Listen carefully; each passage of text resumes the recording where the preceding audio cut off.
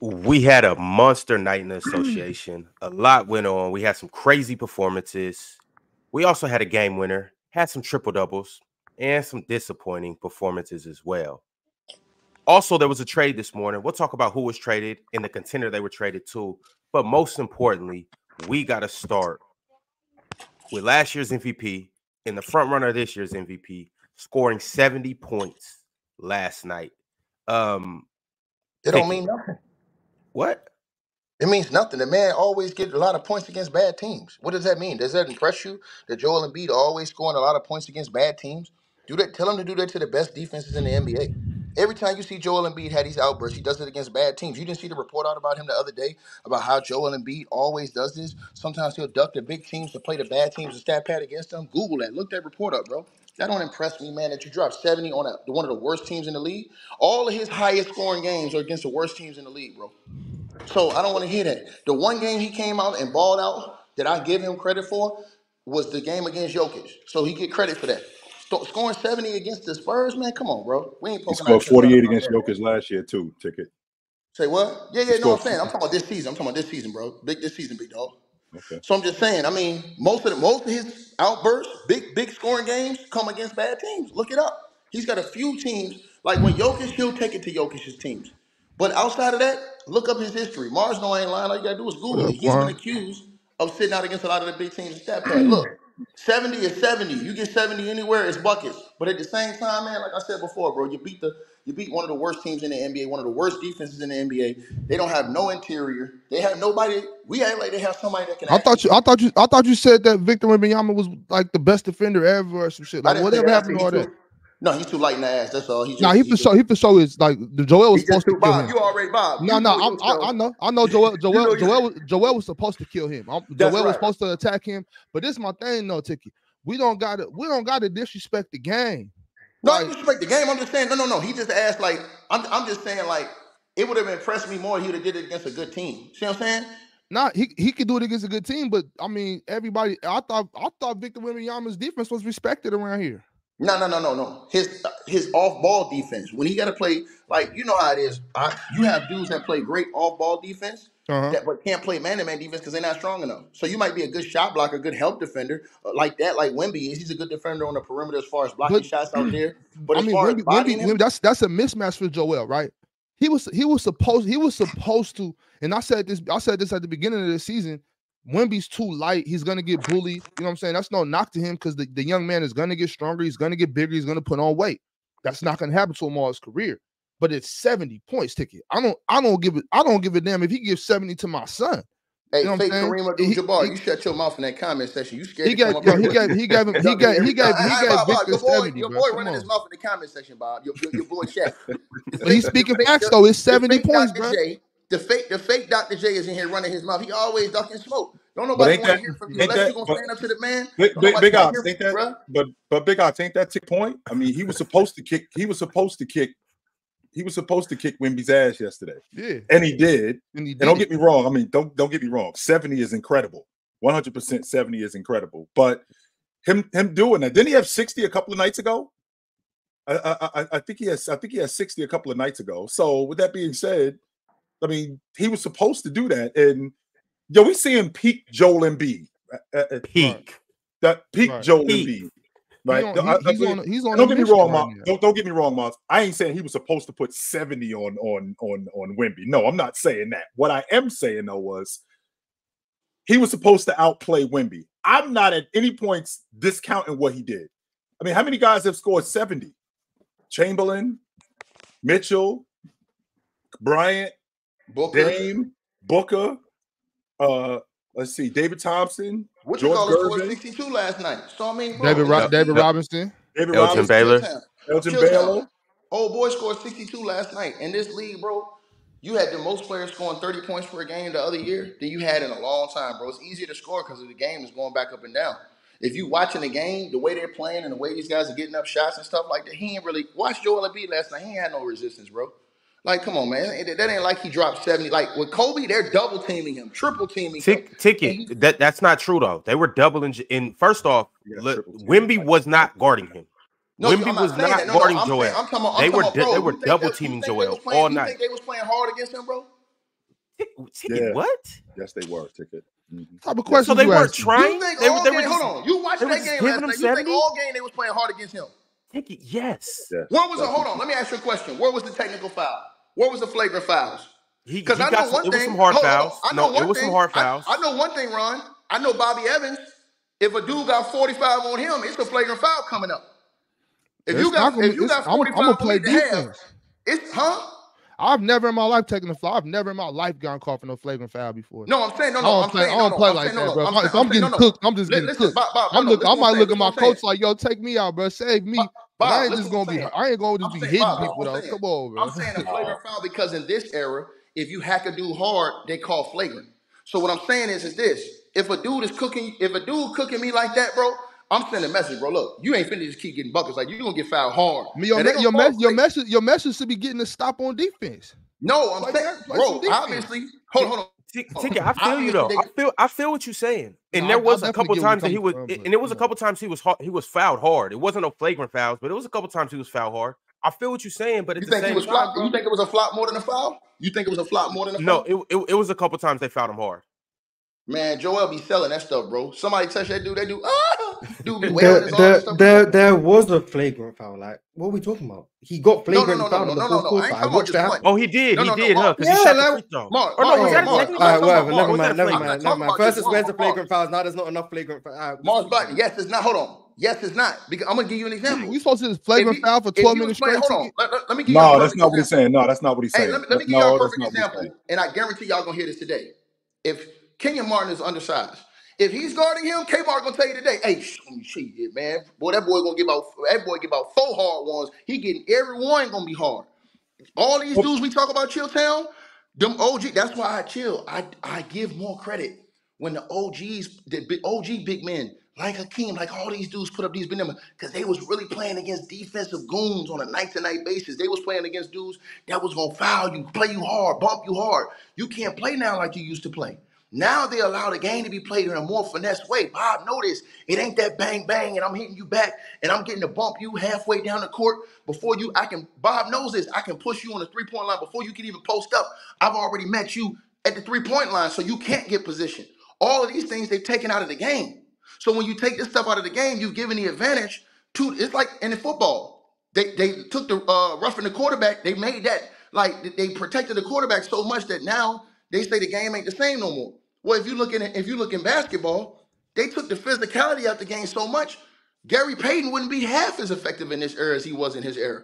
Because we can't respect a great performance by the defending MVP or whatever, however you call it, the MVP. We can't respect that because you're saying that nobody is hitting him hard enough. Nobody's playing physical. I'm not saying that. I'm saying 2 things.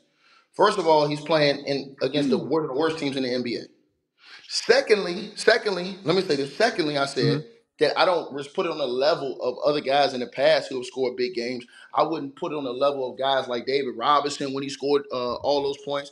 I wouldn't put it on the level of guys like Karl Malone who's had huge games. On those levels, those big men back in the day who had big games because they played against defenses that were way more physical. It was harder to score. Chilltown, no, I'm not lying. It was harder to get buckets. It was harder to score in those eras in the post and around the post. You know what I'm saying? Now, with the evolution of the 3-ball, now a guy like Joel Embiid can shoot 6, 7, 8 threes a game versus guys then that was getting 60, 65 Chilltown. That was all posting in. That was all paint area in. Well, just to stick with my New Year's resolution, I'm not comparing this to David Robinson's 70 points. I'm not doing that. This is the NBA now. This is basketball now. And how come everybody ain't scoring 70 then? You know what I'm saying? He's 70 is impressive. Like I said already. I don't care. I don't care if he would have gave 70 to my daughter. 70 points is 70 points already.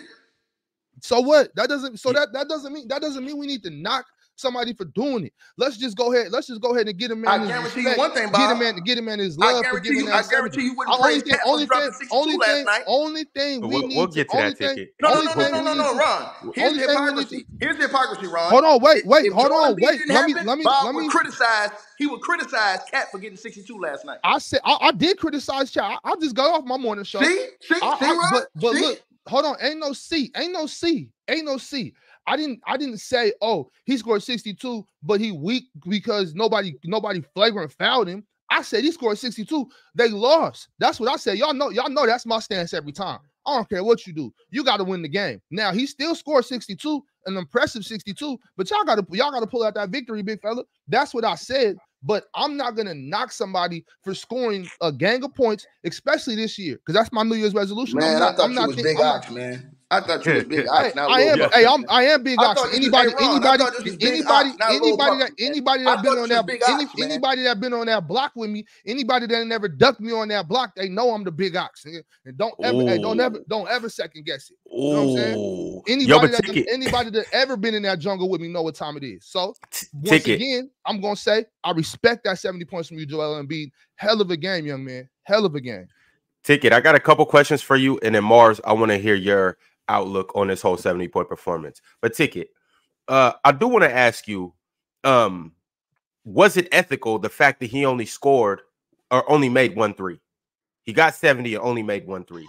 No, I'm saying, bro, once again, we talking about errors and we talking about level of defense. Y'all listen, everybody in the comment section, I don't care what they say. They can go against me. They don't know basketball, bro. But when you hear, I guarantee you this, Ron, when you hear the pros talk about this today, the guards, like Gil, he'll probably be like, yeah, you know, Embiid. But when you talk about the OGs, man, like if you talk to King and Martin, he'll say, shit, man, look, anybody that gets 70, I'm gonna tell you what he's gonna say. Anybody that will get 70 is real. But shit, it's too easy to score in this era. That's what they're gonna say. Because guys played against tougher defenses. I'm talking about guys who was able to be more physical with you. Chilltown, know this. It's a difference when Chilltown is a guard. It's a difference when a guy can hand check you versus when he can't hand check you. Chilltown, know this. If a guy can't hand check Chilltown is buckets. As aggressive as he played, that's a bucket if a guy cannot hand check you and guide you to where he want to go. It's harder to score when a guy's able to get up in you, hand check you, be physical with you, and play with you a different style of basketball. That's why the games had lower scoring games. I agree with you, Ticket. I agree with you, but then I got to ask you a follow-up question. So now, providing the air attacks, what would you say his 70 is really worth? 40. In airs, 40? So last night was a 40-point game in the 80s, How many 90s? free throws he shot? He shot 24. 40. He made 23, 21 for 23. He made 21. 40. Bro, listen. Chilltown know this because he from that era, bro. Chilltown know dudes is not just allowing you to come on and just get buckets like that, bro. You really was going to have to work to get a bucket. Chill know this. I watched Chill's videos. It's 2024, bro. They're going to get in you. No, I'm saying to you, they're gonna be physical. My God, we gotta move on, bro. That's why I was talking. That's why I was saying that shit in the chat yesterday. See, but that's but you're a contradiction, I'm not. I wasn't. It was no contradiction, bro. You was talking about how you want big men to play in the post. Listen, bro. Just please listen to me. Please just listen to what I'm saying, bro. I understand that the game is different. I like the old style of play a lot more. But we gotta come off of this stuff. It's 2024. They are not letting this hit you like that no more. The game has changed, and it's not gonna go back. The money is in this style of basketball. So we got to figure out another way to stop you. I can't disrespect the man for going to 70 just because I grew up in the 90s. That's just not how the game goes no more. We got to stop doing this shit. That's why I was talking shit yesterday in the chat, because y'all stuck in y'all ways, man. No, we're not. No, we're not, Bob. Fellas. Hold on. I can't stuck in my ways. Ox and Chill, I got to mute you because I can't be stuck in my ways. You're right, Ox. I can't be an L host. I have to read the super chats, especially when it's a $25 super chat, which means change the subject immediately. From Two Buddy. Two Buddy said, Ron, read the other super chats, bruh. This nigga is going on rapping for the next hour. Enough. We don't care about his narratives. All right, so I'm going to get into the other super chats. Let's go ahead. Nobody care what you got to say. Bro, you here, right? If you don't like it, leave. The door is right there. Let the door hit you with a good Lord split you. You still ain't gonna go nowhere. I laughed at look, I went through a blizzard, a thunderstorm, an ice storm, a rainstorm, all kind of shit. And I'm still right here. What you think? You think you gonna move me? Thanks for the super chat, brother. They understand what's best for business, sucker. But see,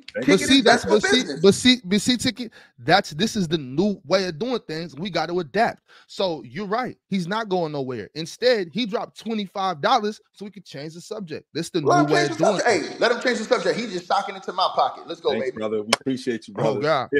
Like full speed rocket.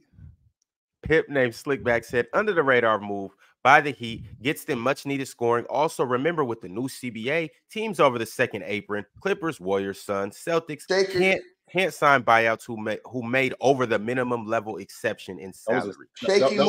Shaky move, Chilltown. It can help and it can hurt, and I'm gonna tell you why. Kyle Lowry is one of those dudes, you don't value him until it's playoff time. His veteran experience, his big shot making, his know-how, his championship experience, and his locker room presence. Do Terry Rozier bring all those things? No. Terry Rozier can score the ball. He can get buckets, Chilltown. Terry Rozier is a feisty guy. He can play defense. But do he bring the championship intangibles that when it was time, Caboose showed up? How many times we seen with the Miami Heat, the playoffs, Mars? Kyle Lowry hitting amazingly big threes that we didn't even think he could hit. Shots that we didn't even think he still had in him. God playing defense, making plays, doing certain things to help turn the tide of the team. Taking charges. They don't understand. That stuff matters. Listen, I'm trying to tell you. No, you spitting. Now you spitting. That stuff matters. I will say this though, Tiki. I think this is better than what they was going to do with Dame though. Because I agree.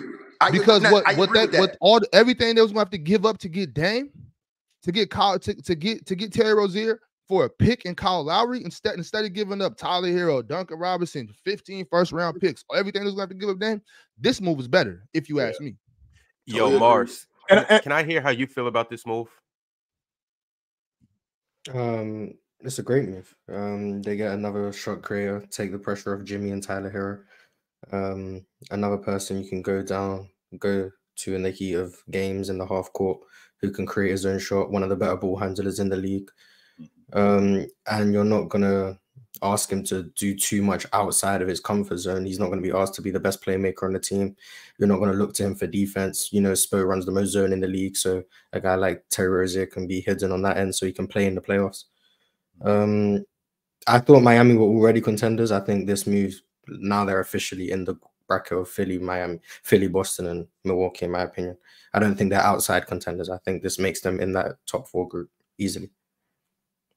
Sure, absolutely. And on top of that, keep going, Ron. I'm sorry, keep going, Ron. I was just going to ask, but I still want you to answer what you were about to say, what you were about to say, Chill, and also answer this question. Do you think he was worth the first-round pick and Kyle Lowry?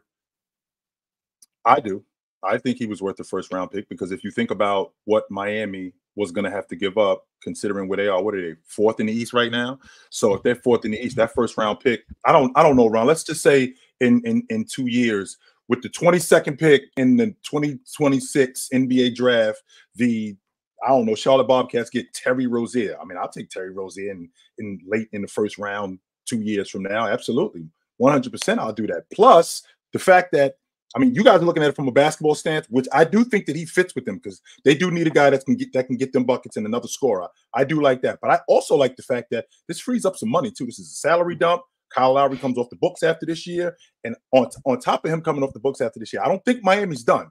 I think this frees up some money where they can now maybe even move into getting somebody else by the trade deadline. So I think this is a good trade for them. Who can they get, Chill? I think that I think they can get themselves another rebounder because I think that they need that.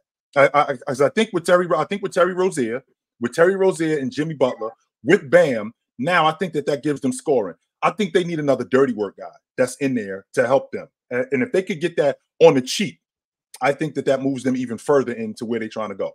Is Jeremy Grant available? Oh, Daniel Gafford. That's fire, Mars. Because I heard what I seen Washington, the only person they say is untouchable is Bilal Coulibaly. So if they're willing to get off a guy like Daniel Gafford for a pick or something, that's a move for me.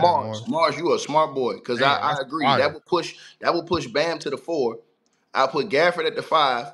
That makes your defense in the post. If you get back to the finals, that extremely helps you with Jokic a little bit more around the post. It gives you more athleticism, and it helps give a backup, Bam a backup at the basket. If Jokic is on the perimeter and beats him, you still got a shot blocker at the basket. I like that thought, Mars. And again, Chilltown, you say you like the move for a first-round pick. I don't like it for a first-round pick. And the reason why, how many years do Terry Rozier got left on his deal? 2 more years on his deal. Right. And so here's the thing. I agree with Bob. I like Rozier better than I like Dame with them. But that's with Kyle Lowry on the team. Kyle Lowry is the calm to Dame's storm. So Dame's messing up. Kyle Lowry can get in there and calm it down, sell it down. Now they don't have that at the point. Now you're asking Jimmy, if things don't go right, to hop back on the point. And that's really what wears Jimmy down when they get deep into the playoffs. Right. To me, I haven't seen Terry Rozier do it. He's played a lot of losing basketball these last few years. So I don't. What is he gonna be like? He was on the Hornets in his defense, sticker. He was on. Yeah, no, I'm saying, but when he was with Boston, played for the Celtics. He also had to say when he was with Boston, he was playing great. I think. Pete, what I said though, I said the last few years he's been playing losing basketball. Sometimes when you're in that mindset and you just been playing losing basketball, you've picked up bad habits. You understand what I'm saying? Because you've been playing with a bad team. So my thing is this. Does he provide? Will he provide the intangibles that Kyle Lowry provided that really helped the Heat team get to the finals? I think so. You got to remember. It's in Terry's DNA. Terry was at Louisville. You know what I'm saying? Terry was in Louisville. Terry was in Boston for a while playing really good basketball. Right. Really good basketball. That's why I was in the comments saying yesterday, man, y'all be too dramatic with this shit. It's not like Sengun was overseas. Sengun came to the NBA dope. And then y'all said that Silas was gonna ruin him. Now I don't want to get too far into that because that was yesterday. I ain't trying to backtrack. But I'm just saying Terry is a winner. Terry wants to win basketball games. I don't think going to Charlotte is gonna change that mind. I think he's happy to be in Miami, happy to be in. And I know y'all know everybody. I'm not just talking to y'all on the panel. I'm talking to everybody. I know everybody doesn't believe in Heat culture, but that's what it is, man. Pat Riley got Terry Rozier over there for a reason. It's scary in South Beach. It's scary in South Beach. Absolutely. I won't argue that, Big Ox, but the difference is and what Ticket is arguing, which I completely agree with, the stuff that Kyle Lowry brought, like 15, 16 years, going deep into the playoffs, playing deep, and Terry Rozier hasn't seen that. I can appreciate you having intangibles. You don't have those intangibles, though. And it's going to be hard to replace that with a young guy who's never really been, don't get me wrong, Terry Rozier was in the Eastern Conference Championship. But what happened, Chilltown? What did he do? He fell short. He played horrible down the stretch in that series. They played bad down the stretch in that series. But the point that I'm making with that is the fact that Kyle Lowry has been in the playoffs, deep into the playoffs for years. And that's a huge thing to have on a vet crew. Now, a guy like Terry Rozier, who's going to bring them buckets, which is what they need. Miami last year, which is the NBA Finals, they had the worst offense in the league. I believe they was at the bottom of the league in offense. This season also, I believe they're at the bottom of the league again in offense. He's going to help them offensively in terms of his buckets. Another ball handler, another guy who can score the basketball. That's going to help 100%. But that stuff that's in between, that stuff that when we get into the meat and potatoes of the game and the game gets helter-skelter, just like I feel about Phoenix, when the game needs to get slowed down, when we need to get guys in order, it's not just going to be Jimmy. A guy like Terry Rozier, can he provide what Kyle Lowry provided on that stage on a consistent basis? Well, we haven't seen it in years because he's been in Charlotte, and I think that's the difference. And I still have to see it with him being in Miami. Ron, do you and Mars? Do you and Ron trust me? You trust me? Do I trust you? Yeah. Mars, you trust me? Yeah, Ticket, I trust you with all my heart. Hold on, Mars. Do you trust me, Mars? To do what? No. Do you trust me in general? Do you trust me? Period. No. Okay, cool. You don't trust me? Okay, cool. No problem. Well, hey, Mars, check it out. Follow me now. Just think, right? So I want to bring something to the table real quick, Ron. It's funny to me how there's no back-to-back, and LeBron James is not going to play against the Clippers tonight. Now the Los Angeles Lakers, you trust me now, don't you, Mars? You trust me now, you little rascal. You trust me now. You know what I'm doing. So it's funny to me that LeBron James is not going to play in this game. So LeBron is not going to play against the Clippers tonight. Chilltown, Yo King, not coming off a back-to-back, faking an ankle injury after D'Lo threw the alley-oop pass off the ground to him. He dunked it, did the high five, all the other stuff. D'Lo crying on the bench. But now he's trying to win games. You're tied with the Utah Jazz. You're in the play-in. You have a big game against the Clippers tonight, and he's load managing. But this is Yo King. This is the type of gimmicks and shenanigans that LeBron James pulls off. This is the type of stuff he does when he doesn't get his way and wants to trade. So he wants the Lakers to lose. Stop it with the logic. Stop it. So the team will trade him. He wants the Lakers to lose. Knock it off. He wants the Lakers to lose. Now, Mars, you know I'm not lying, Mars. He's Ron, 50, you bro. know He's I'm not 50. lying. I don't know what Bob What do you mean he wants the Lakers to lose? If he does, so they can make a though. trade. Because if they win, he can't make no trades. This is ridiculous, Ron. If they win, he can't make no trades. If he wanted them to trade him, Big Ox. I'm sorry, Chill. Ron, there's I'm a sorry, 25 Ticket. No, I'm Ron. sorry, Chill. Ticket, I'm sorry. Your Highness Charles said we're not doing it, Mars. Change the topic. Read the super chats. Enough of this meat. You trust me, baby. Mars, do you trust me now, boy? Do you trust me now, Mars? Hey, super chats, man. Mars, I'm the best at this, baby. Mars Blackman, I am the best at this thing, baby. Yo, and by the way, that super chat leads us to the next super chat by none other than Your Highness Charles. He said 24 players in the MLB have thrown a perfect game. 26 quarterbacks have thrown for 500 yards in a game. 9 players in NBA history have dropped 70 in a game. It's definitely not an easy feat or fate. Hate is sick. How would you know? Looking at you, we don't even put this picture back up there. Did you ever even? You don't even look like you played basketball. You look like you was a reporter for CBS. Respect King Charles. Isn't that the dude? Hey, shout out to King Charles, man. Yeah, man. King Charles was like a low budget Russian. Hey, you don't know about King Charles. He was hooping in the 30s, man. He was hooping. King Charles, man. Hey, Mars, did he really used to hoop? Yeah, he used to hoop. Then the league got a bit too melanated for him, so he had to give up his hoop dreams. It's unfortunate. Are you trolling me, Mars? You serious, bro? For real, I'm serious. Mars, answer that correctly because it's only Tuesday. It's only Tuesday. Hey, Mars, you had me invested, Mars. That's crazy. Hey, slip back. I ain't been in the NBA, but I've been closer to you. So shut your mouth. It's superiority. I'm over you, so you be quiet. Big Ox, to your point, when I'm looking at what Joel Embiid did yesterday, of course, there's some people who will scoff at it, but 70 in a pro basketball game. Again, Big Ox, this isn't playing against grade school kids. This isn't playing against suburbia high school. This is the NBA, right? Mm-hmm. And let's not forget, the dude he went up against did put 33 on him. It's not like since we're on that subject, it's not like the dude he played against, he completely destroyed him. He did put 33 on him, and he did body him. Hold on, Chill Town. We got to clear the room. Top left is here. What's up, baby? What's up? You was gonna come up when I was saying something about Joel Embiid. I knew you was gonna come up from all that capping in the comment section. Let's go. What's up, dog? No. First off, Ticket, my electricity was out, so I didn't have any Wi-Fi. It's 6:30 here. They said it wasn't gonna come back on the 8, but I begged God in the comments, please, if you do this one thing for me, I'll give up certain things.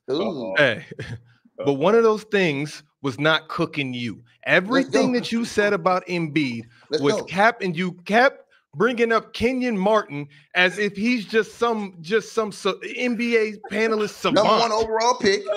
Been to the NBA Finals. Been to the NBA Finals multiple times. I don't. That doesn't make his takes better than yours, Mars, Chills, Ron, or anybody's in the chat. Stop going to him. I want to hear it from you, Ticket. Why don't you like Embiid's? Okay, I heard it. Because you're comparing it. Let me ask you a question, top left. Were you impressed with that 70? I was. Yeah, it wasn't like Ron. This is why I'm the best at this. I wasn't not. No. I'm impressed by Embiid's body of work over the last month. That's what I'm impressed by. What is there not to be impressed by? Now, see, this is why he capped it off with a 70-point performance. Since you said that, why are we judging a MVP over regular season games now? When he's choked in the postseason the last few years because he's been hurt or whatever, shouldn't we be worried only about the postseason with Joel Embiid? You talking about you're impressed by a month in the regular season and we ain't even in February or March, but you impressed by that. I want to be impressed with Joel Embiid in the playoffs. If we apply that logic to everybody who loses in the playoff, we get nowhere. Everybody's trashed in. We can't take anything in the regular season seriously. They did it to Giannis, right? No, I'm not saying that's right or wrong. I don't use that logic of we can't. He's not killing right now. Ticket, is that what you're saying? No, he's not entertaining us. I'm saying, Shaq. They strip. Remember, Joel Embiid is probably, unless he misses the games, he's probably gonna win a second MVP this year. Okay, cool. As he should. Now, hold on. Now remember what they did to Giannis. When Giannis won a second MVP, you had NBA players like Perkins and all these dudes go on TV and say he can't win no more MVPs unless he win a chip. He won the chip, and they still refuse to vote this man for MVPs in the NBA, right? And I was not one of those guys, and I don't care what Perkins has to say on ESPN. But listen what I'm saying. Shouldn't we hold that accountable because we did the same thing to Jokic? Jokic lost the MVP. Let's just throw it out the window. We don't even have to bring that up. Let's just talk about what's happening right now. Is Joel Embiid the MVP right now? No, hold on. Did you think Jokic should have won the MVP last year or Embiid? Because you said reigning MVP. Yes, Jokic. Okay, so you don't even think that Joel Embiid's the reigning MVP then? Yeah, I don't. Let's get with the times. Let's get with the times. The same narrative that he don't need no help. No. He don't need no help. Sit down. He don't need no help. That's a grown man. That's a grown man. Ticket, you need the help. I think that you need the help. Ticket, what you're saying right now is incredible. Does Embiid deserve MVP right now? I think the MVP is Giannis Antetokounmpo. Oh, no. Cooked. I think the MVP is Giannis Antetokounmpo. Right now. I think the MVP is Giannis Antetokounmpo. I'm going to tell you why right now. I'm going to tell you why right now Giannis is the MVP. First of all, he's playing with a point guard who makes their team worse because the dude don't play no defense, and he's torpedoed the whole team defensively because you gave away your best defensive asset for a guy who plays no defense, and now you're out here struggling to beat the Pistons. Second of all, I believe that 85% of the games they won this season was off the strength of Giannis Antetokounmpo being as great as he is, because the team looks horrible. They don't even look nowhere near the same team they were the last year collectively as a team. I credit most of that to Giannis Antetokounmpo. The third thing is, look at his percentages. He's having a historically all-time great season. His average went up from last year. He's averaging 31.5 points this year. He's up there in rebounds. He's up there in assists. I think he's the best one-on-one defender in the league percentage-wise as far as guarding his opponent. His opponent has the lowest field goal percentage against him in the NBA right now. And he's been there for a few years. He's done that a couple of years in a row. Mm-hmm. So all I'm saying is based off that and the fact that Joel Embiid has a better team, he has more guys around him who are more seasoned and better at this point right now. Man, we can say, am I lying? How many guys Philly got? No, you're not lying. But we can say the same thing about Joker. We can say the exact same thing about Joker. No, hold on. How about Joker when Jamal Murray's been hurt most of the season? How about Joker when Aaron Gordon's been hurt most of the season? And I'm glad you brought that up with Aaron Gordon and Joker Aaron Gordon and Jamal Murray been hurt most of the season. Where are the Denver Nuggets right now in the standings? Right, hold on. I'm with you. Come on. But no, you're not with me. You're clearly not with me. And you're clearly not with me, because if you were with me, you would recognize where they are right now. Right? Right? No, but the Bucks are the Bucks are better than the Nuggets right now, right? No, I don't think so. They both have 30 wins. It's just they both got the same amount of wins, but no, I don't think so. Who has more losses, Mark? Milwaukee's 30-13. Denver are 30-14. I win again. So what? So one win? One win? Is that one loss? I don't one loss? Are you kidding me right now, Mark? Chill. I don't care if it's about a foot, an inch, a centimeter, a millimeter, a gazillimeter. Let's discuss Joel, like you just mentioned. I can accept what Joel Embiid has been doing, and sure, I'm not in on Joel Embiid in the playoffs because I haven't seen it.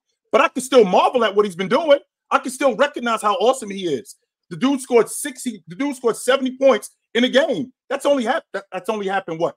This the fourth time that's happened in my lifetime, not in NBA history, just in my lifetime.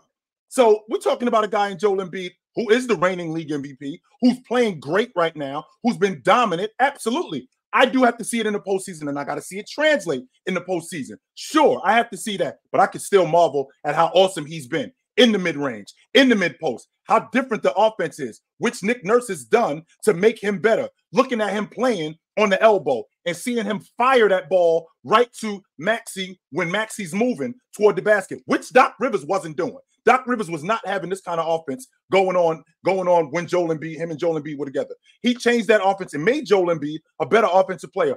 However, Joker's been doing this. That team goes as Joker goes. In terms, not just in terms of Giannis goes.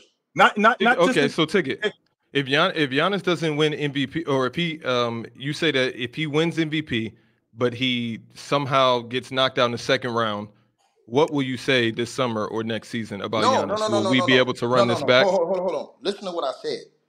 Before Giannis had won a championship, he won 2 MVPs, right or wrong, Mars? In a row. Right, in a row. They said until he win the chip, we don't want to talk about he ain't an MVP no more. We don't care what else he do. So they discounted every other thing he did because his team lost in the playoffs. I don't think anybody disagreed that he was all time. Like, we're comparing him. hold on. Let's be to honest. all-time players. That's what was knows happening. this too. Mars knows It this wasn't too. against his peers. Hold on, It but wasn't Mars against his knows this peers. too, but That listen. argument doesn't matter. If Mars he's playing knows like the this too, though, best player in the world, at that time, he's the best player in the world. Shaq, We're Mars not knows this comparing too, him though. to the Mars, tell all-time the truth, greats Mars. with that. Mars, you know this too. Shaq, last year, when me and Mars got into it, Mars was on my helmet because I held the same thing against Jokic. And Mars was like, you guys are delusional. You're delusional because I held it the same way they held it against Giannis. I said, yo, chill. Jokic can't win no more unless he deliver the goods. So that was the consentment in the media too. What did Jokic do? He went and won a championship. So now that's off the table, right? So now look, now check this out. With Embiid, he's already won the MVP now because he got handed the MVP. You don't even believe he won that MVP fair and square. So now this year, we saw him get stolen an MVP last year. He comes back this year. We've seen the playoff drop the last 2 or 3 years in a row. We've seen him fall off a cliff in the playoffs. How are we giving this man credit for beating one of the worst teams in the NBA?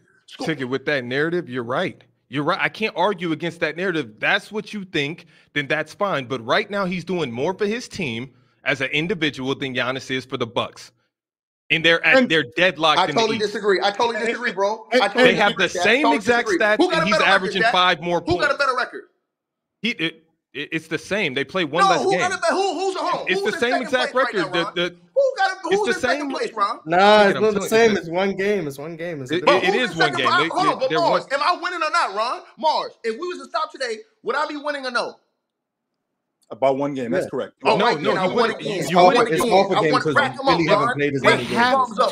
Mars, they haven't played the same amount of games. Yeah, they haven't played the same amount. I don't care. Why would they stop? Hey, hold on. Listen, why would they stop? Play 83 Why would games. they stop? Hold on. Some teams gonna play 83 games this year. What are you talking about? Some teams gonna play 82. That don't count. Are you kidding me? It does. You are count. nuts. What's going on right now, Ticky? What is happening? Slow down for your blood pressure go up. It does count. Some teams gonna play 83 games this year, and it counts, sucker. Some teams Why? Why are they gonna play 83 games, Ticket? Why? Because the in-season tournament. The in-season tournament. So if I'm not mistaken, the Lakers, who were in the in-season tournament championship game, if I'm not mistaken, did that game count, Ticket? You said what? The Lakers played in the in-season tournament championship game. Right. Did that game count, Ticket? No, all those games count. So shut up about the game count. Hold on. What are you talking about? Bro, what are you talking about? Let's get back. Wait. We're getting off the subject here. Let's get back to Joel Embiid. Nobody said anything about him beating the San Antonio Spurs. That's a byproduct. We're talking about right now Joel Embiid going for 70, which is the only thing that's happened this season. Nobody else has done that this season except Joel Embiid. Nobody. Joel Embiid, as good as he's been, sure, we got to see it in the postseason. But I'll be damned if I'm not going to be able to marvel at a guy going for 70. Shaq plays in the top league, and Shaq plays in the top league. If he goes to the YMCA right now and drops 70, you impressed? Hell yeah. Man, get the hell out of here, man. I don't care. 70 is 70 anywhere. I don't know how many times I gotta tell you. If you drop 70 against one of my kids, I'm gonna be impressed. And Shaq, I'm disappointed in Shaq, and I'm disappointed in you, Chilltown, for pushing. The hell are you talking about, Ticket? 70 is a big deal, man. What are you doing? You guys, I got more super chats, y'all. So let's go ahead and do this. Drink More Water said couldn't catch the show live, but I watched it. Chill. Can you give a logical reason why the Bill move is a B-, but Dame move is a C, even though Milwaukee has been better and Bill's missed 24 games? Well, Bill, the reason why they brought Bill in was they brought Bill in to be that third scorer. Bill's been out of the lineup. And with Bill being out of the lineup, they could be much better. As good as they are, they could be much better if he was in the lineup. Dame has actually been in the lineup. And they haven't been better because of him. They've been better because of Giannis. There you go. Drink more water. Drip Bayless said, can y'all do a quick coaches tier list? I'm really interested to see how many coaches will be ranked above Ham. No, not a lot. But I tell you one thing, I got a bone to pick with that chump Mars, and we can continue our beef, chump. Since if you want beef, I know what it is. I put it on the stove. Mars. So your little chump of a coach, Monty Williams, lost again last night, but still running out here them same big men. I'm gonna say this right now. If you guys are saying these big men are so much better than the guys that we talking about, like that I said with James Wiseman and them, Why he can't get no wins? Why he can't win no games with these bigs? Shouldn't you try something different? How many more games are you going to lose going with these same big men that you're saying, oh, these guys are better than him, bro? No, I need to see it.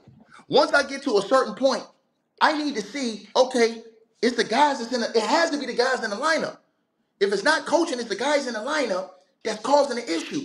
So to me, if I'm Monty Williams, wouldn't it behoove me to say, you know what? Let me go ahead and start James Wiseman and give him a fair shot to see how the team fares out. We've lost damn near 95% of our games with them on the bench. And then gave him a DMP coach's decision again last night. You did this, Mars. You are the little rascal that did this. Monty Williams heard you and won't even give the man a minute now to prove a point. You're disgusting, brother. If I have that much of an impact on an NBA head coach, an NBA team needs to hire me. If I have that much of an impact on an NBA head what are you doing here with us, Mars? I need to be hired by an NBA team, clearly. But Mike Muscala wasn't on the team a week ago, and he's been playing. So they did try something. Mike Muscala's playing. That's the new and they still lost. That's my point. Isaiah Stewart is now coming off the bench. They're trying new things. So just because they aren't trying James Wiseman doesn't mean they aren't trying. Hold on, but Mars, every other combination they've tried, they've lost with, bro. So when we talking about coaching, is there? I can only put like 5 coaches over Darvin Ham. Bro, so real quick, ticket Missoula, yes or no? Hell no. Okay, so no Missoula. How about Griffin? Hell no. Okay, how about Nurse? Yeah. Okay, how about Bickerstaff? Hell no. Oh my God. How about Tibbs? Yeah. Spo. Yeah. Rick Carlisle. Yeah. Let's see here. The guy that I'm thinking, Mosley in Orlando. No. Quinn Snyder in Atlanta. No. Hell no. Jacques Vaughn. Hell no. The guy in Toronto, right?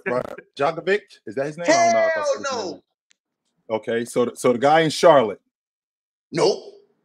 So the Wes Unseld in Washington.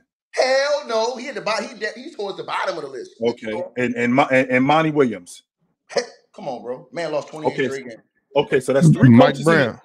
So that's hold on, Big Ox. So that's 3 coaches in the East, right? That's 3 coaches in the East. Right. So all right, how about Chris Finch? That's the guy from Minnesota. I put him on the same level as D-Ham. Okay, so the same level. I got to make sure. It's a couple guys I got on the same level as D-Ham. I got him. I got the guy. Mike Hold on, take it. Hold on, take it. The guy from Oklahoma City, Diagonal. He's on the same level as Mike. I mean, excuse me, as Darvin Ham. I got him on the same level as Darvin Ham. I got him. How about Go ahead, chill. How about Mike Malone? You got me there. Okay, Mike Malone. How about Ty Lue? No.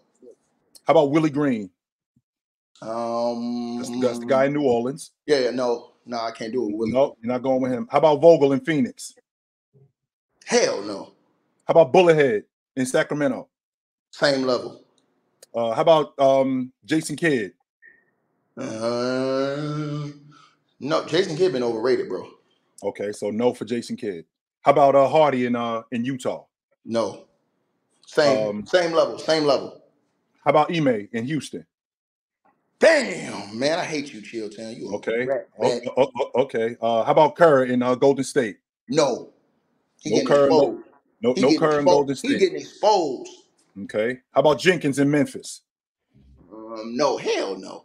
Okay. How about Chauncey in Portland? No. Nope. Okay. And Pop. Hell no. Pop been a complete fraud this season. He lost me $1,000. He lost me $1,000 to that Chauncey Davis. I should have him out of the So with all of that being said, as of today, Mars, it's January the 23rd, 2024. Darvin Ham is arguably a top 5 coach in the NBA. Yeah, hold on. But Chilltown, check it out, Chilltown. But he did win the conference championship first. Tournament championship. No other coach did that. He did. When y'all said the roster was bad, remember they all said the roster was horrible that they gave him last year? Well, when they turned the roster over, he had the best team in the league. Can't take that away from him second half of the season. Had the best defense and the best team in the league. Can't take that away from him. Right. And he was in the Final Four. Can't take that away from him. Nope. And the rest of this season is yet to be told. So once again, ticket wins. And to your point, ticket. Just a couple of I believe it was this week. If it wasn't this week, then it was at least last week. This is the first time that starting lineup that was in the Western Conference Championship. It's the first time they've been together all season. They haven't been together. But see, here's the thing with Darvin Ham. He's had a lot of injuries this year. They had guys that's been out. The dude that they got from Miami, he's only played 5 games. Dave Vincent, Roy Hachimura, who was big for them, he's been out of the lineup half the season this year. Then spent most of the first half of the season out. Vanderbilt out here looking like goddamn Brutus the Barber Beefcake out there. He don't put on too much weight. Then you got they just had a lot of injuries this year, man. A lot of injuries to guys, man. So I count that. But again, Darvin Ham has showed me, Chilltown, when you're consistent as far as on the court and playing, Darvin Ham win games, bro. Darvin Ham is like a 53% win percentage with the Lakers as the head coach. I do want to say that we will be getting into this coach's tier list because I'm dying to see how it's going to pan out. But in the meantime, we got a couple more super chats, so I'm going to go ahead and get to those. Kwabe said ticket averages 9 points overseas, saying an NBA player scoring 70 is invalid. You talking about my last year? You talking about the year 16? Hold on. You talking about the year 16? Come on. I'll put my stats on the screen right now. How much money you got, Kwabe? We can go to Eurobasket right now. I put my whole stats on my whole career on the screen right now. We can go to Eurobasket.com right now. I actually got the pass to where you can log in. So however much money you got, we can put that money up right now. We're gonna dispel that lie. Anyway, let us know how much bread you got. Yeah. Hey Ron, I'm dead serious about that. Tell that boy how much money he got right now, and I'll give you the passcode, Ron. You can go on Eurobasket.com where all the registry for all the professional players is. Bob, know this is true. Where they got all your official stats, they'll pull it up on the screen. They'll see. When he see them averaging 27, 28, 30 a game, with around 10, 11, 12, 13 rebounds, he going to shut his, I ain't going to say that word, he going to shut his mouth. Well, there you go, Kwabe. T Nose Ball said, man, forget about Embiid. Let's talk about JB and JT. Killed Luka last night. Y'all been disrespecting the Jays. Oh, and by the way, ticket, JT and JB top 3 all time in duo scoring 30 plus in the same game. Now, with that being said, what I saw last night, Mars, was I saw Jaylen Brown close the game, and I saw Jason Tatum ice the game. That's what I saw. I saw them hunt Luka in the meat and potatoes of the game. I saw them go after Luka with Jaylen Brown. In the process of them going after Luka, I saw Jaylen Brown just straight bodying him, getting him in the mid post, getting him in the mid range, making him defend. I thought that they did a great job, and I haven't really seen Mazzulla coach like this, but I thought that he did a great job in getting switching action to get Luka on the Jaylen Brown and get Jaylen Brown where he's the most effective, which is on that right wing or on that left elbow. That's where he is the most effective. And he got him in that area, and he just basically went after Luka. I think that was the game plan. And on top of that, Jason Tatum iced the game with free throws. Nah, Jaylen Brown sucks. Jaylen Brown sucks. He can't go left. Straight iced the game last night. So I was definitely impressed with that. Yes, I was. I was impressed with that. They're a better team than Dallas. Yes, Boston. Yes, they are. Yeah, 100% they are. Yes, they are. I do want to say, so both of the Jays got off last night, but also too, Luka went ballistic too. He was one of the other monster performances that was turned in last night. Had 33 points, 18 rebounds, and 13 assists. Any thoughts on this? No, he missed a lot of. Did old boy get that money yet, Ron? He missed a lot of bunnies around the basket. Yes, hey, chill. Did old boy get that money yet? I don't think so. If he did, he would be here. So yeah, here we go. Kwabe said, "If you so confident, put the stats up." Okay, Kwabe, good. Ron, how much money? Wait. How much money right now? I'm gonna send it to you right now. Okay, looking forward to it. Yeah. How much money he got? How much money he said, Ron? He didn't say nothing. He said, "If you just confident, put the stats up." Hey, I do want to say this though, Ticket, because I know already. I'm not trying to even get into your hoop game. We know you a certified hooper. I also want to make sure people understand 9 points in certain overseas league is way different than 9 points in certain leagues. You know what I'm saying? I know you average. I know, especially your last year playing. I know you average more than that in other seasons. You know what I'm saying? I'm just talking about in that specific season in different leagues. Like it's a lot different. You know what I'm saying? But that's all. Anyway, to answer your question, I'm sorry. We had a super chat. Put that super chat back up like you just had him. I apologize. B True 23 said buyout market would be interesting for Miami. Most likely options, I believe, are PJ Tucker, Gordon Hayward, and Robert Covington. Oh, Covington would be nice. I love Covington in Miami. Yes. Yeah. You guys think Covington's going to be bought out? Based on these options, I don't pay attention to the buyout market really, but if Covington is available, that would be very nice for Miami. Better than Gordon Hayward. I think so. Hey, Ron. Better option. I'm about to send you this. I'm about to send you this message right now. Better option than Gordon Hayward, 100%. And to answer your question, Ron, Luka missed a lot of bunnies around the basket. Luka is just so difficult to stop downhill because he's got that slow game, that methodical game. Like Luka's not blowing you away with his athleticism, but I thought they did a good job in making it hard on him around the basket. Let's not be blown away by the stat. He took 30 shots last night. Let's make sure we clear on that. Up to 33 points, he did take 30 shots last night, and he was around the basket getting harassed. Yes, he was. He was around the basket getting harassed. So that was a problem for him. They tried to make a comeback too. Luka in the Mavericks, they made a late game push, but it just wasn't really quite enough. JT and JB were just getting to it. But that's what's up. The Celtics didn't have Porzingis last night either, so they pulled it off without Porzingis. And obviously, JT had 39 and 11. Jaylen Brown had 34, a couple assists, couple rebounds, couple blocks. You don't gotta run. Jaylen Brown sucks. He can't go left. Okay, I'll remember that next time I decide to say his stats. I won't even mention it. MP13 said, anyone noticed the pattern of winning 2 MVPs, then winning a chip the following year? Giannis won in 19 and 20, then won a chip. Jokic won in 21 and 22, then they won. Now Embiid is about to win his back-to-back MVPs, and the 76ers are 1 piece away. What piece is that? That's interesting. I don't know who the piece is, but yeah, that's been happening for a little while. Yeah. Do y'all think the Sixers can win it this year? I think they can. I don't think they will, but I think they can. The Sixers absolutely have everything it takes to win a championship. They have everything it takes. They got the dirty work guys. They got a secondary scorer. They got a third option, a reliable third option in Tobias Harris. Okay. Yeah, they got a solid bench. They got a great coach. They have a top 3 player in the National Basketball Association. Yeah, they got a solid bench. They got Patrick Beverly coming off the bench. They got who else they got coming off the bench? They got Paul Reed. Paul Reed. Yeah, that's right. Yeah. That's right. You know they chill. You see what he's setting himself up for again? Chill, this is about to be like year 6 he's done this to himself. But this is what I'm saying. Last year he said he was done. He said he was done last year. The 76ers keep giving me. Now, if anybody's fool's gold, it's the 76ers. They keep giving me something that looks so appealing. It's sparkly, it's shiny. Hey, y'all seen Aladdin? Remember when Abu was in the Cave of Wonders and he seen the big ruby and his eyes lit up? That's what I see when I see the 76ers and I see Joel Embiid. Hey, now Ron. What's up? I just sent you official stats. We the only ones that still watch Disney. I just sent you official stats from not only Eurobasket but from FIBA. And if they don't believe me, they can go look up all the leagues I played in Argentina, Venezuela, Korea. Where else did I play? Venezuela, Korea, China,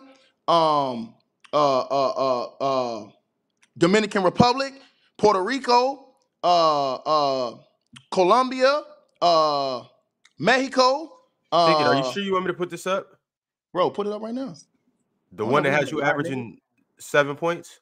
Yeah, put it up right now. I sent you all of them to your message. That's me right there. That's me who just sent. I sent you as many as I can get right now. You can go to Eurobasket.com and put my name in the registry. If you pay your money, you can see the stats for any player that played professional basketball in the history of basketball. NBA, overseas, you can check every league, every single team. Now you tell that nigga I said put that money on the screen again, nigga. Now put them stats up on the screen, Ron. My name is Christopher Moore. I ain't got nothing to hide. Put it up on the screen. Right. Hold up right quick, because I gotta send these to my from my WhatsApp to my Telegram. Okay, yeah. We're gonna check this right now at the front door. See what I'm saying? While we doing that, I'm gonna give y'all another super chat for us to talk about. Two Buddies said, didn't Ticket clown KD and Booker for running Monty Williams out of town and get Coach Vogel? So which is it? I guess KD was right to run that bad coach out of town using your own logic, right? Y'all was the ones saying that the Frank Vogel was trash 2 weeks ago. Make it make sense. Y'all were saying Frank Vogel was trash. That's just because people so reactionary, though. Yeah, you know what I'm saying? But that's what they were saying 2 weeks ago. 3 weeks ago, they were saying Frank Vogel needs to be fired. He's trash. That's ridiculous. Son. And these comment sections, Mars saw it too over in the open gym comment sections when they were talking about the Suns. Frank Vogel doesn't know what he's doing. He's in over his head. He didn't know what he was doing with the Lakers. Doesn't know, even though he won a championship with the Lakers. Come on, man, cut it out. Now, yeah, go ahead and put on the screen, Ron. Go ahead and put on the screen, Ron. And Ron, you can also go to FIBA.com. Right quick. You can also go to FIBA, chill time. You can also go to FIBA.com and you can get all the stats. What? You can get the stats, like I said, from Venezuela. You can get the stats from Argentina. You can get the stats from goddamn Dominican Republic. You can get the stats from motherfucking China. You can get the stats from goddamn Korea. You can get the stats from all over the fucking world, even from Europe. You go get the stats, nigga. They all up there. Now, Chilltown, watch this little boy shut his goddamn mouth and make excuses when Ron put this on the screen. Go ahead, Ron. Will Harper said, should the Raptors pick up Lowry on a vet minimum? He can retire there and provide some vet experience on the bench. No, I don't know if you can. Definitely. Here's the thing, though, Big Ox. I don't know if they, because if Charlotte ends up buying him out, I don't know if they can. A part of the new CBA. I don't know if Miami can re-sign him. I'm not sure. No, from the Lakers, No, it's not Miami. Toronto. If I'm a veteran team that needs a guy like that, Toronto, because remember he wants to retire. Oh, Kyle Lowry. I'm thinking about Miami. I'm sorry. Yeah, if I'm the Lakers, I go get him, Chilltown. If I need a veteran point guard that's a backup finals championship presence, I'll go get Kyle Lowry. If I'm that type of team, if I'm the Warriors, I go get a guy like Kyle Lowry as a backup point guard because CP3's hurt. If I'm one of these teams that need a guy like that, that's a championship level team, I go get him. All right, y'all, keeping it pushing. Kwabe said, in 70 points in the NBA, different, so he needs to respect the NBA player. Man, respect these. Okay, I mean that's fair. That's fair. I mean, I could respect. Because he was responding to what I said. I mean, I could respect both. You know what I'm saying? I'm just not with disrespect. No. You ain't respecting these, Bob. You just respecting. No, I'm not talking about that. I'm not talking about that. Yeah, I'm about to say I'm just talking about just hoop in general. I respect basketball all around the world. You know what I'm saying? Shit, everybody can't get to the NBA. You know what I'm saying? Shit, everybody can't get overseas, Bob. Hey, everybody can't. It's real. Shit, I wasn't over there for long at all. You know what I'm saying? Shit, most of my hoopers over here and semi-pro leagues, playing. I used to play. I made more money playing basketball going to those tournaments in the summer, in the fall, in the springtime. In the native tournaments, I played in a lot of those, but a lot of like overseas dudes, when they come home, they playing that. It's big money tournaments. You know what I'm saying, bro? I played a lot of that.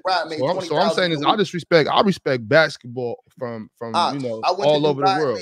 There's hoopers everywhere. Dubai, bro. No, 2 weeks I made 20 G's in Dubai in a tournament, bro. So they don't even know about that, bro. It's hoopers all over the world. It's cats you wouldn't even know they play basketball in different places, man. It's real hoop going on out here. So that's all I was trying to say is I respect it. I ain't really tripping off with anybody average anywhere. I ain't tripping off with nobody made anywhere, but it's hoopers out here. Put up on the screen, Ron. Let's tell Kwabe to come up here and put up his moolah, his guape. Hey, Quab, this is the first one that we're going to share. Remember, my name is Christopher Moore. You can look me up. All you got to do is go right there to the Eurobasket or the FIBA.com. Look it up. As you can see, it's cut out. You can't see it on the bottom. 23 like your idol, LeBron James. Man, shut up, Mars. I see it. Y'all can see it. Nah, you got it covered up by the what-you-call-it. Oh, hold on. I got you. Ron Perpin. I got you. Nah, Ron ain't Perpin. There you go. What that say right there, right? That's 24 and 10. And we got 4 and Chilltown. That's 24 and 11. We got 4 and Chilltown. That's with 4 Americans on the team. That's 24 and 11. That's what 4 Americans we got on the team. Go to the next one, Ron. These niggas is capping. See, I'm gonna end all the cap today. Go to the next one, Ron. That's 24 and 11. Here we go. Who lead the league in rebounds, Chilltown? That's on Eurobasket.com. It's 13 rebounds a game. Come on, let's keep going, Ron. Next.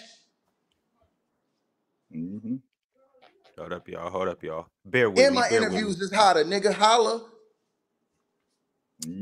Keeping it lit. We got the next one.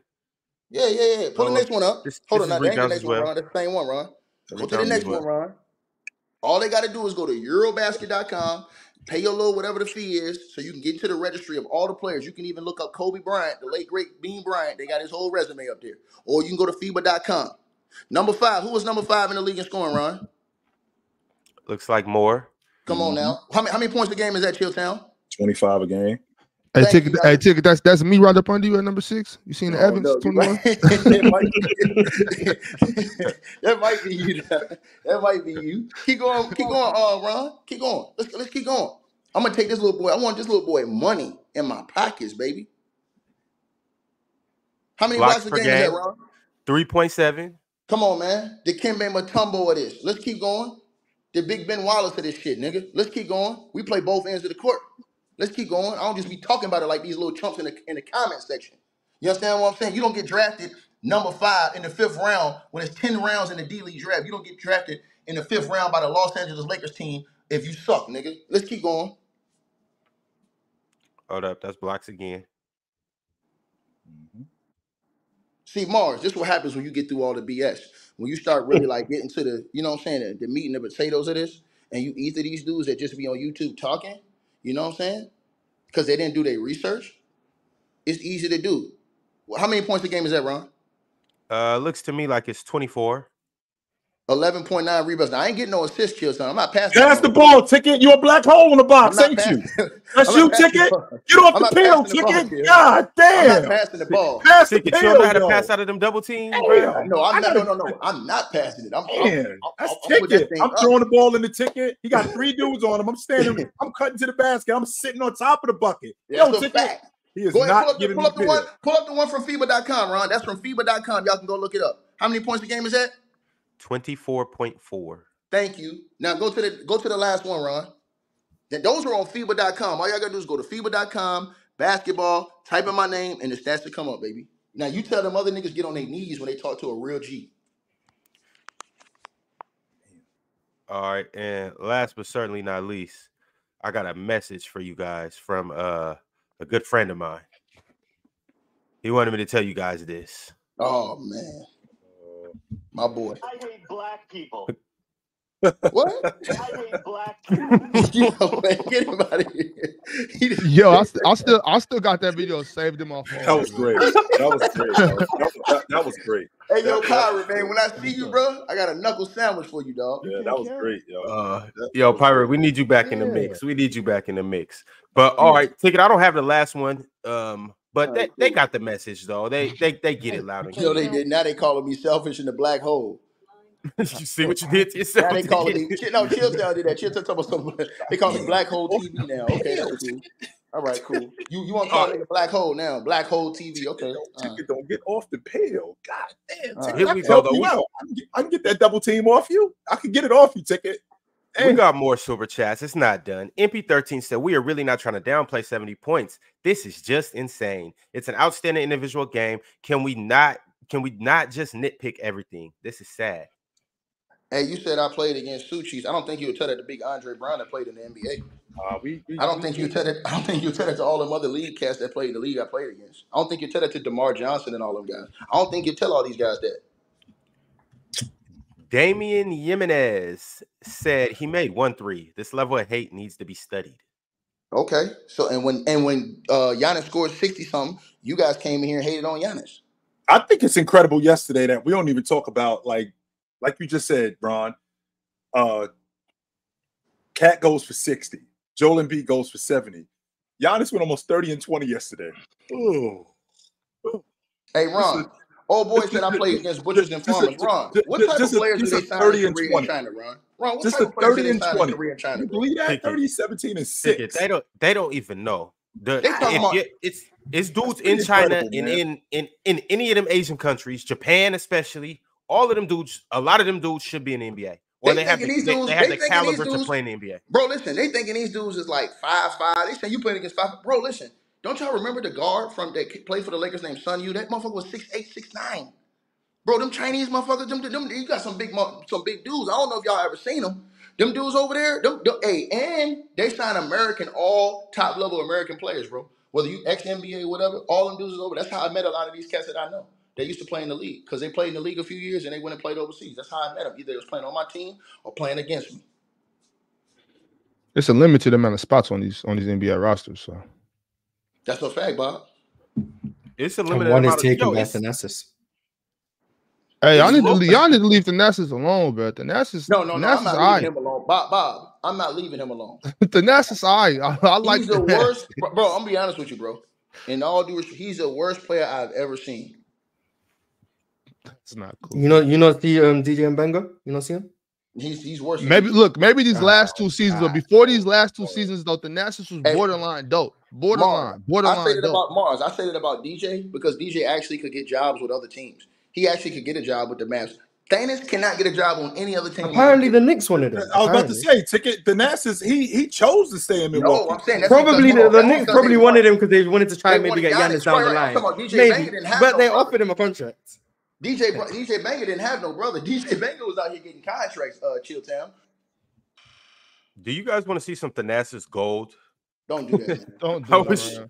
I will show you guys. Hey, a highlight reel that would stick with you for the rest of your lives. Here we go. Hey. Here we go. Oh, the Thanasis. Oh, okay. Do you guys want to? Yes or no? Yeah, we do. Go ahead, play it. Oh, man. Please, Ron. Please play Hey, it. you want it, you got it. Just to get it out your system, because you're gonna be thinking about it for the next 2 hours if you don't play it right now. Hey, chat. Feast your eyes. This the one that on you the sent screen. me? Oh man. Oh, this ain't cool, bro. Yeah. We're gonna have a nice good time today, y'all. It's been a good episode. We're gonna make it even better. Thanasis is peak entertainment, and you will see why right now. What the hell? He thought he was coming to him. He was supposed to be. Yeah, that's not even Thanasis' fault. No. Hey, man, that's the worst player I've ever seen. Come on.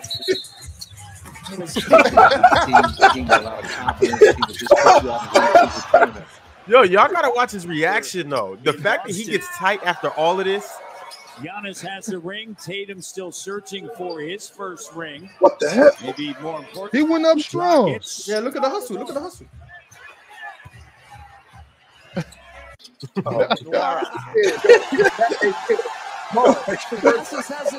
They're giving him ISOs. That means he got ripped right there. That's all. Mars, he's the worst player you've ever seen, man. What are you doing? It nearly went in. Can't fall asleep. That's exactly what happened. More hustle. Solid footwork. Oh my God. That's just good defense. What? The ball has sweat on We're it. not done. Whittler got inside. There's more. Oh my God. That's a foul. That's a foul. Look. Foul. Philly. Thanasis gets the score. That was supposed to be a double. Well, he's working on the foot. He's working on the foot. Couldn't finish. Yo, Thanasis, I apologize, but whoever did this, whoever put this clip together is the devil. You the devil, bro. Thanasis, my apologies, but this is gold. Hey, that was a good move. That was a good move. That was a good move. That was a good move. That was just unfortunate. That's a Ron good is hustle right there. Hell, man. Flop here. It's a great hustle. Look at this. That's not his fault. I hate when Out of the Kupo, Thanasis just right on it. Oh, they hate him. Yeah, that wasn't That was cool. good They didn't have to do that. Now that jump hook that he threw up, that was crazy. But I'm not Get mad the at net. that. He's still plays working on his hard. back to the basket game. That's cool. Get the Nets. I know you guys seen that face-up little triple threat that he had. That was a nice cold. move. When he jabbed to the middle and baseline. Yeah, That's a great move. I love that move. He just didn't finish, but that was a good move. You call that $1 million move with a $10 shot? Is that what it's called? But he got blocked though. Mars, That's you said better that was a good defense. move, bro. That's what Yeah, it was a good move. move. It was a good move. It just didn't work out at the end, but it was a good move. If Giannis does that, he probably finishes the play, but that's the only difference. They both do the same move in that situation. I like Burrito said, get Gafford to Houston and get rid of Landale and Tate ASAP. Mars is over Landale. He want Landale off the crew yesterday. He don't want Landale off the crew by the trade deadline. He want him off the crew yesterday. Get him off the crew now. I hate him so much. He actually I don't played understand. well in Phoenix That's last what I'm year. saying. I don't understand That's why. what got us tricked into giving him $8 million. Man, he played well in Phoenix last year, bro. He He wasn't bad, Joe. played well in Phoenix last year, bro. He stinks. Oh, I hate him so much. You don't like Tate either, Mars? Nah, Jason Tate cool for a better team. He just can't space the floor. So when we have guys like Ben Thompson, he on the floor for no reason because teams just don't even guard him. So we just have no use for him. I'd rather give the minutes to Tyrese and Cam Whitmore, Ben Thompson, those Jabari Smith. Like I just don't know why he's there. Personally, that's it. But another team could take him. Denver could take him. Wherever. Someone So else can have. do you agree with me now, then, Mars? Do you think that they will end up making a move as far as like a big move, personnel wise? Do you trust Ticket now, Mars? Well, I don't think it will be a big move because I think the only players that we'd be willing to trade is Jock Landale and Jay Sean Tate. Maybe Jeff Green for the right price. You don't think y'all would give up Jalen Green? I don't think so. Not You this don't- you season. don't Next want season, to. maybe. Not this season. I don't think so. You don't think that? you're not complaining Thanasis highlights now? You just gonna play Come on, that? man. That's crazy. Hey, Yeah, that Ron. was kind of disrespectful. That was his Thanasis- highlights, wasn't it? Like I Hey, ain't seen Ron. Giannis. Hey, Ron. When performance Thanasis like played in 30 Greece, did he destroy the Greece league? Of No. course. No, he didn't. No, he didn't. No. The Nassers was nice and Greece. The Nat, honestly, No, Ron. No. You gotta say it, Ron, please. Ron, all serious. Please, because I'll get with you all on that. serious, Ron. All serious. You Ron, know all I'll serious. jump on that bandwagon. All What serious, bandwagon bro. is that, Big Ops? What? Because What I'll do bandwagon it is that? gladly. What Gladly. bandwagon is that, Ops? There What- was what- a what- point Thanasis was better than Giannis. Yo, come on, Bob, man. He was drafted on his own merit. I like you have to give him that. He was drafted on his own merit. Well, He I'll doesn't say, get- I'll say He got until drafted the year 2007 after Giannis got drafted on the back of his own ability. So until 2017, What did he hold on? But Mars, what did he do in Greece? maybe 18. what statistically? Yeah, like Give me what was he? What was it? Thanasis. Mar? Hey, Ron, stop laughing, Ron. I'm being serious. What was? Yo, was did you not hear what this fool just said? Yeah, No, until he did. 2017, He did just say Thanasis was better than Giannis. We heard it was facts. When Thanasis was playing, Yeah, he said he was in drafted off his Spain. own merit, and nobody said nothing. He did get drafted off his own merit. No, Because I'm Giannis asking wasn't you, Giannis. right? No, so but I'm asking you, what did he do in Greece? You said he got drafted on his own. What did he do in Greece before he came to the league? I don't know. The Nassers Why was would I all right know? over there playing for Panathinaikos. Panathinaikos was Yeah, or That was Panathinaikos- after. No, no, 2018. hold on, Maybe hold on. 2018 for real. But Ron, That hold was on, what after. did I don't know what he he did before he got drafted. I'm just assuming because the Knicks took him, and no one knew about Giannis after his rookie year. Are y'all? Let me He ask y'all a must question. have Are y'all drafted into him. that though? Do y'all? Hey, would y'all- hey, would- chill are you guys into that? time. I'm thinking maybe to 2018. All right, so y'all into that though? Are y'all into that? Into what? I ain't hear my cord stripping and cut off. I No, ain't I'm hear saying, nothing are for the y'all past 30 into? seconds. Are y'all into teams taking risks to get certain? Like, for example, Chilltown. Are you in a team giving up like forfeiting a roster spot to get a Thanos if they think they're gonna get a Giannis? Hell That's yeah. what Hell that's yeah. what a team's gonna do with Bronny. They're gonna That's what draft I'm saying. him Yeah, just that's so what I'm he can asking. get That's his what father. I know. That's what I'm asking you right now. I'm Like, I'm that's not what I'm saying. not Bronny yet because I think Bron's about to have a quick decline very soon.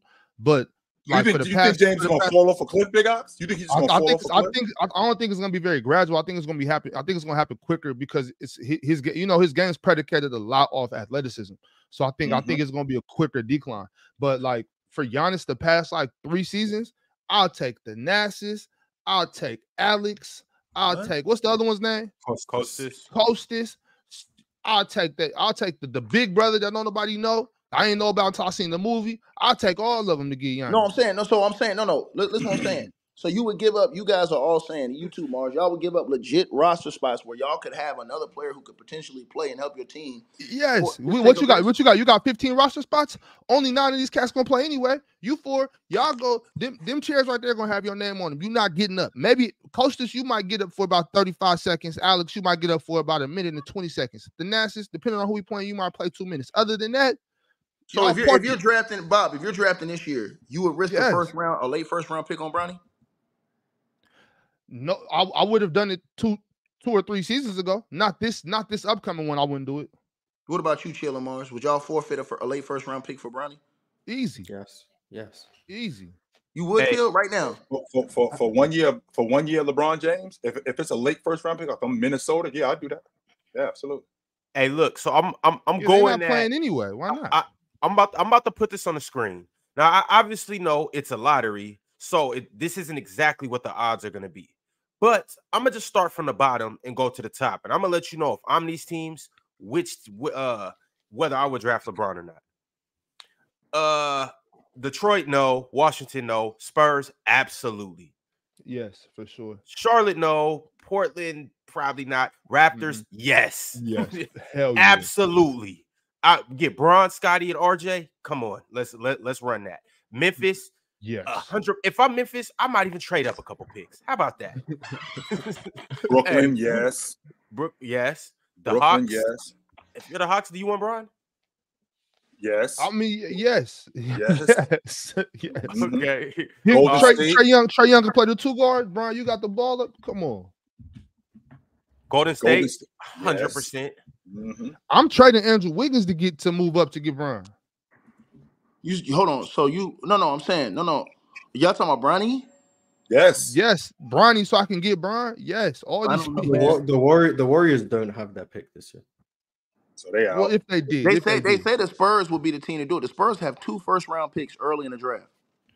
yo, Mars, I would trade Klay Thompson, Andrew Wiggins, and Draymond Green to get into the lottery to pick Bronny. I'll pick Bronny Oh my God. second overall You are to fired. get Bron.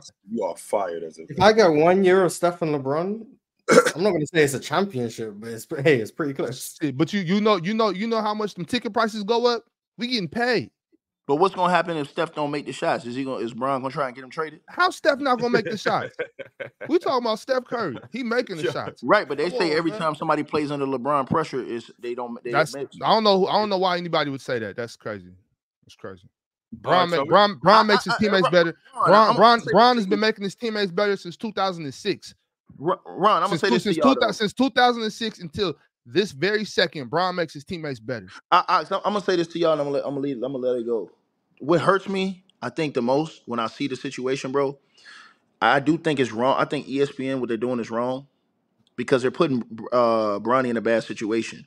All the extra hype that Bron and them are doing, the comments are scathing on this kid. The fans are scathing on this kid, and he didn't ask to be in this position. He's not talking. He's not doing all this stuff. So to see like all the hate, because he getting vitriol, bro. I'm talking about straight hate, bro. And he didn't ask for none of this. It kind of bothers me a little bit because I always want to see the youth kind of be able to grow and be going to their own merit. Like if you guys remember Jordan, Chilltown. He never was like pushing for his son to be in the league. Even though his son played college basketball, he was never pushing like that his son, he wanted to play with his son, he wanted the son to be in the league. You know what I'm saying? He never pushed that. His son wasn't good enough, I guess, and it just didn't happen, and it was okay. And on top of that, though, and on top of that, to watch him, to watch Bronny James, there's no other person that we would be doing this for. He's a kid who's learning how to play college basketball. He's not ready for the pro game yet. He's not. He should be in school developing. And if this wasn't his father, that's what he would be doing. He would be in school, getting better, developing, being a freshman in college. But the fact that now this is his father who's thinking about retiring soon, we're trying to speed this process up. You're going to ruin this kid. You're going to straight. I mean, he's still even this year, even with the press and that all this going on, he's still getting the workout, still getting better.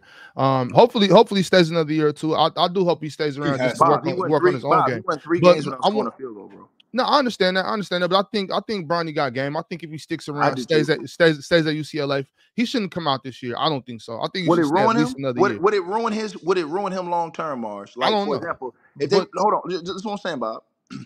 Versus what you just said. If they let him stay at USC and develop his game the right way, chill. I agree with y'all. I think Bronny got skills. I think he can play defense. I don't think that Bronny has the mentality of a superstar, but I think he'd be a damn good role player. I think that Bronny could hit shots and play defense. I think he's a high-level, high IQ basketball player. He's not a guy that's out there forcing the issue, trying to like forcing up 15, 16 shots, trying to get into the league. He's out there like really running through the offense, trying to play a team game, things like that. So for me, I would like to see him have that time to really grow. Do y'all think that it would ruin him long term if LeBron and those guys rushed him into the league this year? He's not ready, and it just breaks him as a player. I don't think Bronny's ever going to be a superstar in the NBA anyway. I think he's going to be a really good role player. But I don't. But look, I just it depends. It depends on where he ends up. I don't think it's going to necessarily ruin him. I mean, you got to remember, Bronny been getting pro workouts for forever. You know what I'm saying? He been getting pro workouts forever. So I don't think it's going to necessarily ruin him. His dad has a very high basketball IQ. And Bronny, the thing I like about Bronny is he plays the game the right way. I think that's what you were alluding to a minute ago. He's not out there forcing shots. He plays the game the right way. I like that. I do think Bryce got potential to be one of those guys. I'm not sure about Bronny though. But you know what, Ticket? I'm thinking about this, right? And this isn't a backhand compliment. Nothing. I mean this with all due respect, honestly. I think the reason why you see it this way, as opposed to the way I see it, as far as like the roster spots and wasting it, is because you were you had league action. You know what I'm saying? So you can feel it. You know what I'm saying? Them giving roster spots to people that might not deserve it. I was never at that level to where I almost was on a roster or something like that. So you know what I mean? So I think it's a little different from the way we look at it. That's why I'm kind of taking it as, oh, you know, it ain't no big deal. So when I look at it that way, I can definitely respect where you're coming from with that. So you know, I don't want to play around about it. You know, now that I'm looking at it from that way, I don't think that these teams should be, you know, wasting spots on Bronny to get Bron. You know what I'm saying? Like, when you think about it too, Bronny now, I don't think he's ready anyway.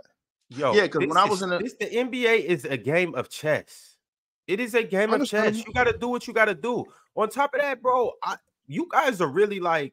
So is it about him, Ron, or is it about just? It's about both. Bronny got the potential to be a very good basketball player. No, but that could ruin him, though. Potential to be. He has a floor to be Avery Bradley, I think. But couldn't that phenomenal defense. Floor? He's a floor. Ceiling. Do you guys not know a floor? Do you guys not see the way Bronny shoots? Yeah, but I think I don't know. Avery Bradley though. Avery Bradley shooting 20% from the three, bro. I think he can even be better than Avery Bradley offensively. Ron, he's shooting 20%. This is why. If the last few, because I watch Pac-12 basketball. The last few games that I've been watching from Bronny, you're starting to see he's getting more comfortable handling the ball. He's actually starting to really look like a point guard with some of the decisions and passes that he's making. And that's also why his game is so patient. That's why he doesn't force things, because he sees the floor. You can start to see he actually got an IQ behind him, and he just not only does he know play how the to right play, way for sure, Ron. You're right. Not only does he know how to play the right way, but he makes the right plays. But does that get you hooked, Ron? But does that help just like his pops? Does that help you be Avery Bradley? Hold on. Does that help you be a floor Avery Bradley in the league just because you play the right way? It's a lot of dudes that play the right way, Ron. Super dope, Ron. If you're athletic, can play defense and pick up point guards full court, if you're a 6'4" point guard, and on top of that, if you can slash and make the right plays, yes, that gives you a floor at Avery Bradley. Avery Bradley wasn't averaging 30. Man, Avery Bradley was a monster, we're not talking about the scoring. If it wasn't for that COVID shit, bro, Avery would still be reputable on rosters. Like Avery would still be. He was on that. Avery would still be. He would still be a sought after player in the NBA. I think.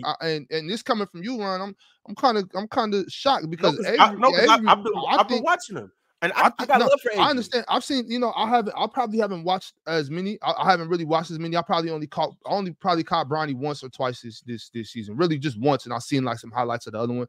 So I'm just kind of going off of just based off what I've seen Bronny growing up playing. He played the game the right way. Yeah, I think he's really smart. I just don't. But that's just not always enough though. Like we've seen tons of smart players that's you know, yeah, also, his jump shot got a lot better, but he's not shooting NBA range threes though. Bob, let me tell y'all one thing before I go. Some of them threes is long threes that he be shooting. Ron, I'm gonna tell y'all one thing. And he looks comfortable shooting them too. I'm gonna tell y'all one thing, bro. About Avery Bradley though, bro. I'm gonna tell y'all one thing from behind the scenes, bro. When I was in LA, we were using the same locker rooms. We were using like the visitors' locker room, but the same locker rooms as the Lakers in the practice facility, in the old facility in El Segundo. And before we came out to practice, they would have us stop in this waiting room, and it had this curtain up. And one of the parts of the curtain was kind of bent. You could see through it. And I used to watch Kobe. We used to have to wait because Kobe would work out in the morning by himself before we could even go in the gym. And then while we're practicing, Kobe's in the weight room. So he's in the weight room right behind us in the weight room. And then the coaches, their office is upstairs. They'd be sitting upstairs. Mitch Kupchak and those guys when he was running the Lakers at that time. Him, Ronnie Lester, and all those guys. Bro, when I tell you something, then I don't know how many roster spots the G League has now, Mars. You can check it. When I played in the D League, it was only 10 spots. So it was only 10 spots. They had 18 dudes and 20. It was supposed to only be 16 dudes in camp. When you get to camp, it's 20-something dudes in camp. Right, Bob? Bro, when you said about Bronny playing the right way, I agree with you. That does mean something. And I'm going to tell you why. And I'm going to tell you what I think my mistake was. When I went in trying to terrorize and get buckets. And I was hitting them shits too. They was calling me get them up because I was putting them shits up when we was playing. You can ask I think D Ham might have been there too. He might have been there that year. But Chucky Atkins, he was my coach. You can ask him too. It was like, hey, this motherfucker's getting that shit up, bro. Like hit all them shits. But that wasn't what it was. You had dudes that I was like, man, I felt like I'll play him, but he played his role better. In the NBA, that's how it is. Like if you listen to Which is what Udonis they're looking Haslam, for. chill. I want you to listen to something. Y'all go listen to Udonis Haslam's OG show with Mike Miller. Chill. They got some of the best stories on that show. You know what Udonis Haslam said? He said, bro, when I came from Florida, I was one of the best. Billy Donovan said he was one of the best low post scorers in college basketball coming out of college. When you went to the league, they said no. He didn't even get drafted. They said, no, we don't want you. We don't need you to do that. He had to go overseas, trim down and change his entire game and be more of a role player type of guy coming into the league to make it to the league. So he explained how he had to change. That kind of hurt him, but it helped him on draft night. He was upset, heated, because he knew he had went at all these dudes, balled out in his workouts, balled out in the, what you call it. But that ain't what it is sometimes. Sometimes, like when you see guys like Landale and these guys in the league and stuff, these are specialty guys. They got the one or two guys that's gonna go get you the buckets. So I do agree. I feel what you're saying sometimes on this guy being able to fit in, like Bronny fit in a role, Bob, because some teams they know they got their superstars. They want their specialty guys. They want the other guys that's going to fit in with the team. My moral of the Yeah. story is this: I think my biggest mistake is that I went in there thinking that you had to be the best attack guy in the world when they already had those guys on the team. Right. Those guys were already on the team. They were looking for other guys. So I approached it the wrong way. Mentally, if I would have went and approached them, oh, I'm just gonna get all the rebounds, block all the shots, and do all the dirty work. Maybe now, you know what I'm saying, you cut into that spot right there. You know what I'm saying? Ticket, That's you gotta remember though, Ticket, like what else did you know at that time? That's how you knew how to play. You didn't know the business of basketball. You knew Right. that, yo, I gotta go in here. I'm trying to get to the NBA. And what you saw in the NBA was you saw guys kicking ass. That's what you saw. And in order for you to get on, I gotta kick ass too. They're not looking for. I don't know. I don't know that they need a glass cleaner. I don't know that they need a rim protector. I don't know that they're looking for a specific skill set. I mean, nobody talks about the fact that Dennis Rodman averaged 26 and 15 in college. Dennis Rodman didn't average no 3 or 4 points. He averaged 26 and 15. He came to the NBA as a dirty work guy. So, Ticket, you don't know that. You only went off of what you knew at that time.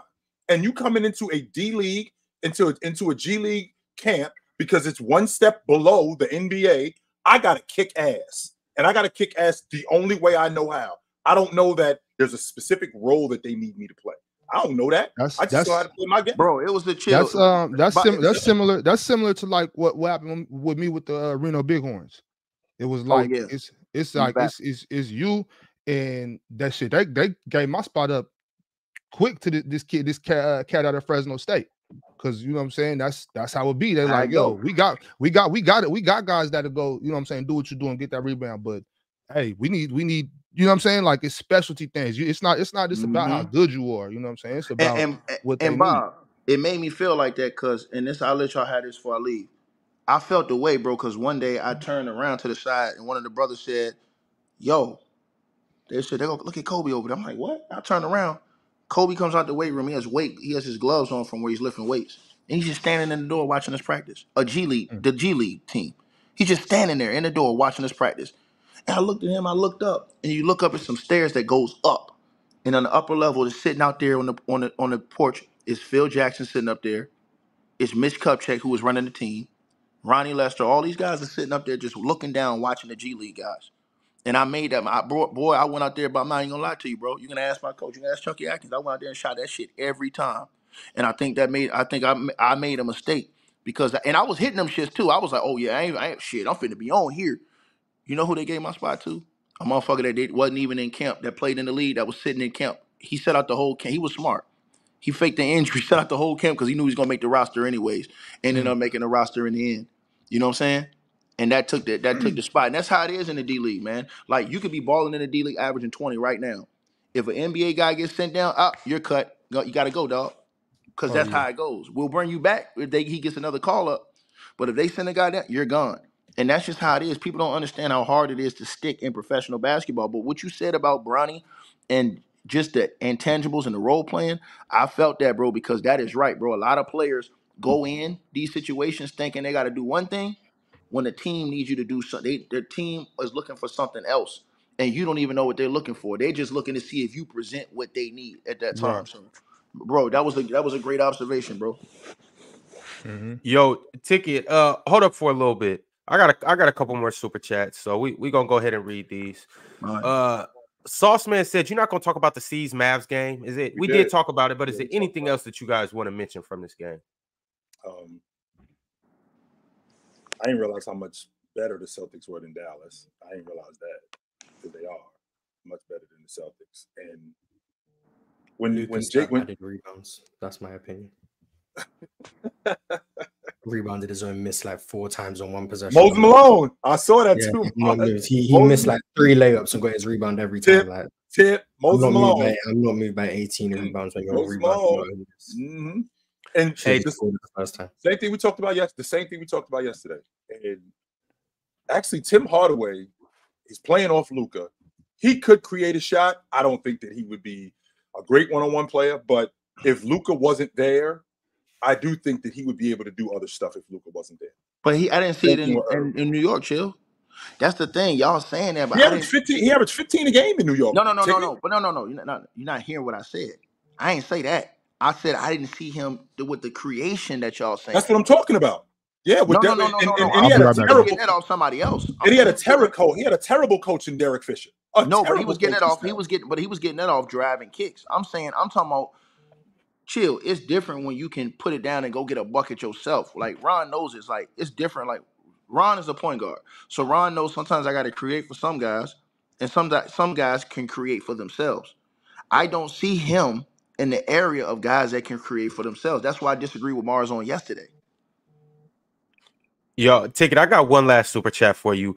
Prince Ali Rogers said, I seen a Ticket highlight where he got an N1 and got so hype he threw his headband into the crowd, laughing my ass off. Bro, a showman for real. Hey, man, that was in China or Korea. I forget which one. This is, if I'm not mistaken, basketball is entertainment, and that's part of it. That's part of it. 100%. I used to do that every game, chill. I used to whenever I dunked on somebody or something like that, I used to take a tech. My coach would know I get a tech. But I didn't care because the whole crowd was going crazy. That video's online, I think. I think I dunked on somebody. I got an and one on somebody that game, and that was a big and one because we had took the lead and we ended up winning that game. But the crowd was going crazy. We was on the road, and I was just talking stuff, and I just took the headband and threw it all the way up to like the 30th row, and all them people was going crazy and stuff like that. And it was just, it's a feeling, bro, being out there and stuff like that. So, like I said, I've been blessed, man, regardless. On playback last night, we was watching the Hawks and Kings game. JaVale did something similar. Yeah, JaVale McGee. He came, got a dunk, and the Kings were smacking the Hawks, by the way, at this moment. It was in the fourth quarter. I think they was up like 13-14. Yeah. JaVale got a dunk, pulled himself up on the rim, hung on the rim for a little bit, ended up getting a technical, but it was a good technical because the fans was going crazy. His teammates was hyped. He walked down the bench, slapped everybody's hand. Some of those are good technicals. And now it can be bad technicals, but it also can be good technicals too, depending on the moment of the game. But all right, Ticket, we're gonna catch you tomorrow. Y'all already know what it is, man, and y'all know what it's gonna be. Mars, keep your head up, boy. All right, I see you tomorrow, sucker. All right, chump. That's right, chump. See you tomorrow. So. All right. Here we go. All right, so we into the second half of the show, and I got some good things to talk about. What's good, Damo? Pass that. What's good? Chill. You know I will. Chill. Damo, right from the top, you sent me something last night, and so we're gonna play that right now. We're not gonna waste no time at all. What are we doing? Y'all, let me know if you can hear it. Make sure this volume's up. It was an absolute disgusting performance of defense and immature basketball. All the way through the game. So it really didn't slip away. It had been there from the jump. So this is what happens when you have this type of approach. It was an absolute disgusting performance of defense. I just had to let him say that again. I'm going to say, if you go down, it's another, it's a second part to it where he elaborates a little more too. Yeah. I'm not signed into X. I don't do X activities.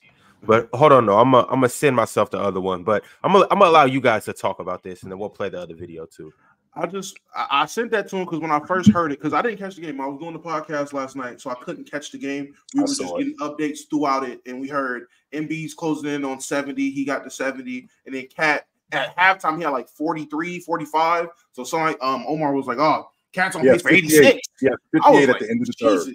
Yeah, 58 at the end of the third. So I'm thinking everything's going well. I check. It's a close game still. Eventually, the Hornets take the lead. So I'm like, oh, Cat's dropping 100 because they're gonna need all these buckets.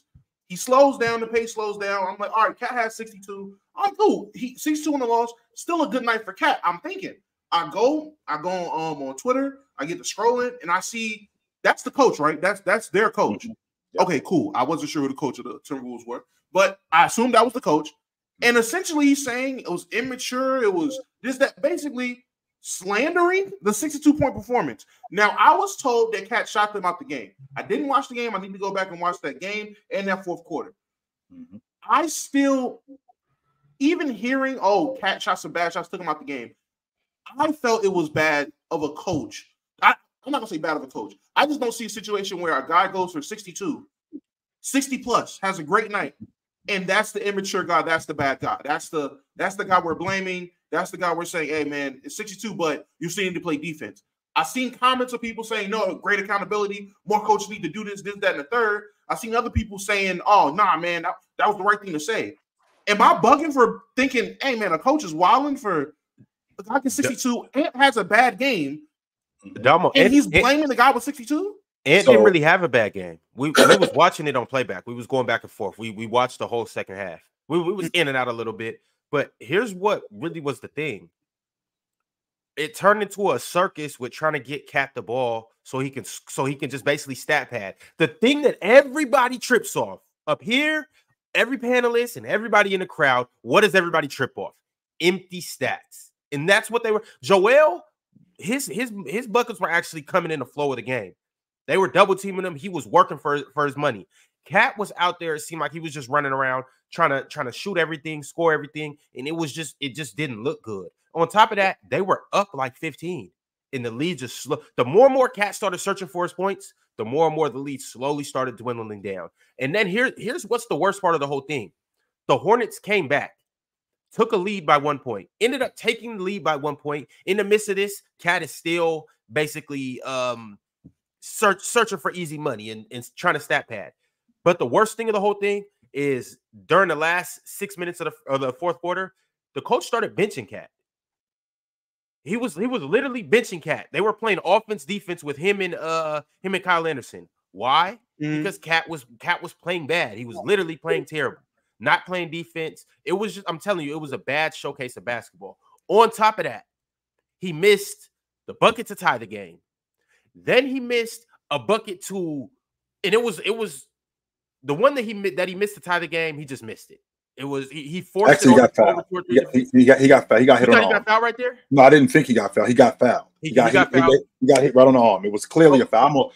Those are the plays that make me nuts. Those are the plays that make me nuts. But the problem isn't just like Cat playing bad. The problem was, let's rewind the clock. Ron. So just so you know, Damo, Anthony Edwards didn't score until the fourth quarter. He was 0 for 4. And the reason why he was that was because all of those guys, they made a conscious effort to get Cat the ball. Well, what happens they get into the fourth quarter, they're up 12. They're not getting any stops. I mean, Charlotte shot 60% from the floor and on the long ball line. These guys are getting whatever they want, wherever. I know that sounds ridiculous. They're getting whatever they want, whenever they want. Driving downhill, there's no rim protection. There's nobody stopping the ball. There's no ball pressure. They're basically scoring almost every trip. Add that to the fact that on the offensive end of the floor, they're not doing what they were doing a second ago, which is Rudy's diving to the paint. Rudy's diving to the rim, which they were getting him the ball. Now he's not touching the basketball. Ant is now shooting the basketball in the fourth quarter, but he's got to shoot the basketball because now Charlotte has gotten back into the game and they're in a rhythm. So they're going to Cat and going away from what they went. They're going to Cat and going away from what got them there. Not just Cat. It was other things that had gotten them there. So him taking Cat out the game because Cat wasn't playing good. Cat was buckets early, but he wasn't playing good. He had stopped rebounding. They had stopped defending. And now we found ourselves up 13. We go from being up 13 to now we're in a dogfight, which that game should have been over, which, by the way, pissed me off too, Damo, because that's the second night in a row that they did that. They did the same thing 2 nights ago against Oklahoma City, where they were up 13 in the fourth quarter, and they gave it up. And that's just, one, it's bad execution. And two, to your point, Damo, in addition to Cat, it's also bad coaching. It is also bad coaching too, 100%. I didn't appreciate that loss last night from them at all. No, I didn't. Damo, I'm telling you, it went from 3 quarters of Thundercat to 1 quarter of Kitty Cat. Kitty. And Kitty. I want to say another word other than like kitty, this, but like this big, like this small. kitty, That's how big. kitty is suffice. Yes. Hey, Ron, was he was talking about Cat right there when he said that, or he was talking about the whole team? I thought he was talking about the team. I took it as him talking about the team. That's why. That's what I took it as at first. But then I seen people on my timeline. I've seen people saying it was directed to Cat. And again, I didn't watch the game, so I still need to watch it. So I'm like, damn, was it that bad? Then it got late last night. I was like, F it, I'm just asking the guys in the morning, or I'm gonna ask the guys on the show tomorrow because I know for a fact y'all watched it. I'm not trying to push no narratives or say anything. I just initially hearing a guy dropping 62 on what seemed to be relatively efficient. It didn't, and I'm hearing people say, yeah, he's blaming Cat. Good, coach, that's good on you. I'm like, I've never heard of it being good to blame a guy who dropped 60. And I'm looking just at the box score at 3-4-11. I'm like, whoa, we blaming Cat. I didn't watch it, but if it was that bad, if it was that bad, and hey, fourth quarter, he missed 8 or 10 shots. I'm upset I missed that game because I only caught the first half of the Sixers game. And I didn't get to see any of the Wolves game either, Damo. So I'm catching up now too. Big Ox, they didn't create anything on offense. I mean, everything that I just talked about with how good Minnesota was on offense, that's how bad how good Charlotte was on offense. That's how bad Minnesota was on defense. I mean, Cat missed 8 out of 10 shots. I think they shot 10% on the long ball in that fourth quarter. They couldn't make a shot. And not only could they not make a shot, they couldn't stop those guys. And when you get that together, and they get that momentum going, forget it. You got no shot. Hey, do y'all think that they did that like consciously? Do y'all think maybe they talked about it like, hey, this is the anniversary of Kobe scoring 81. Hey, Cat, you trying to go for 81 or something? You don't think so? No, I'm saying, Ron, that's not that crazy. Ron, that's not that crazy, Ron. No. It would have been Ant. You're saying it would have been Ant? Yes, come on. They're not often to get in a huddle and be like, Cat, it's on you. 81 tonight. Let's go. I'm saying that, bro. But come on, y'all, you know, bro. You've been on teams in locker rooms. You know the conversations happen. Like that could have happened, bro. But they could have chose Cat because maybe he's a longer tenured T-Wolf instead of Ant, you know what I'm saying? Maybe that was like, yo, Cat. Maybe it could, Ant style. Ant might have been like, yo, Cat, go. We playing Charlotte. Man, go do that tonight. Here's the thing. I don't think that was the case. I know Ant came out. I can see that. Ant came out after the game and said essentially like he wanted him to get 100. Like he said like once Cat got going, they didn't care. I'm really putting it in my words, but essentially, hey man, we wanted him to score, and he wanted him to get 100. So I don't think it was something pre-planned, but once he goes 30 and he hits in the second quarter with 30 points, hey, big dog, go for 100. I'm all here for it.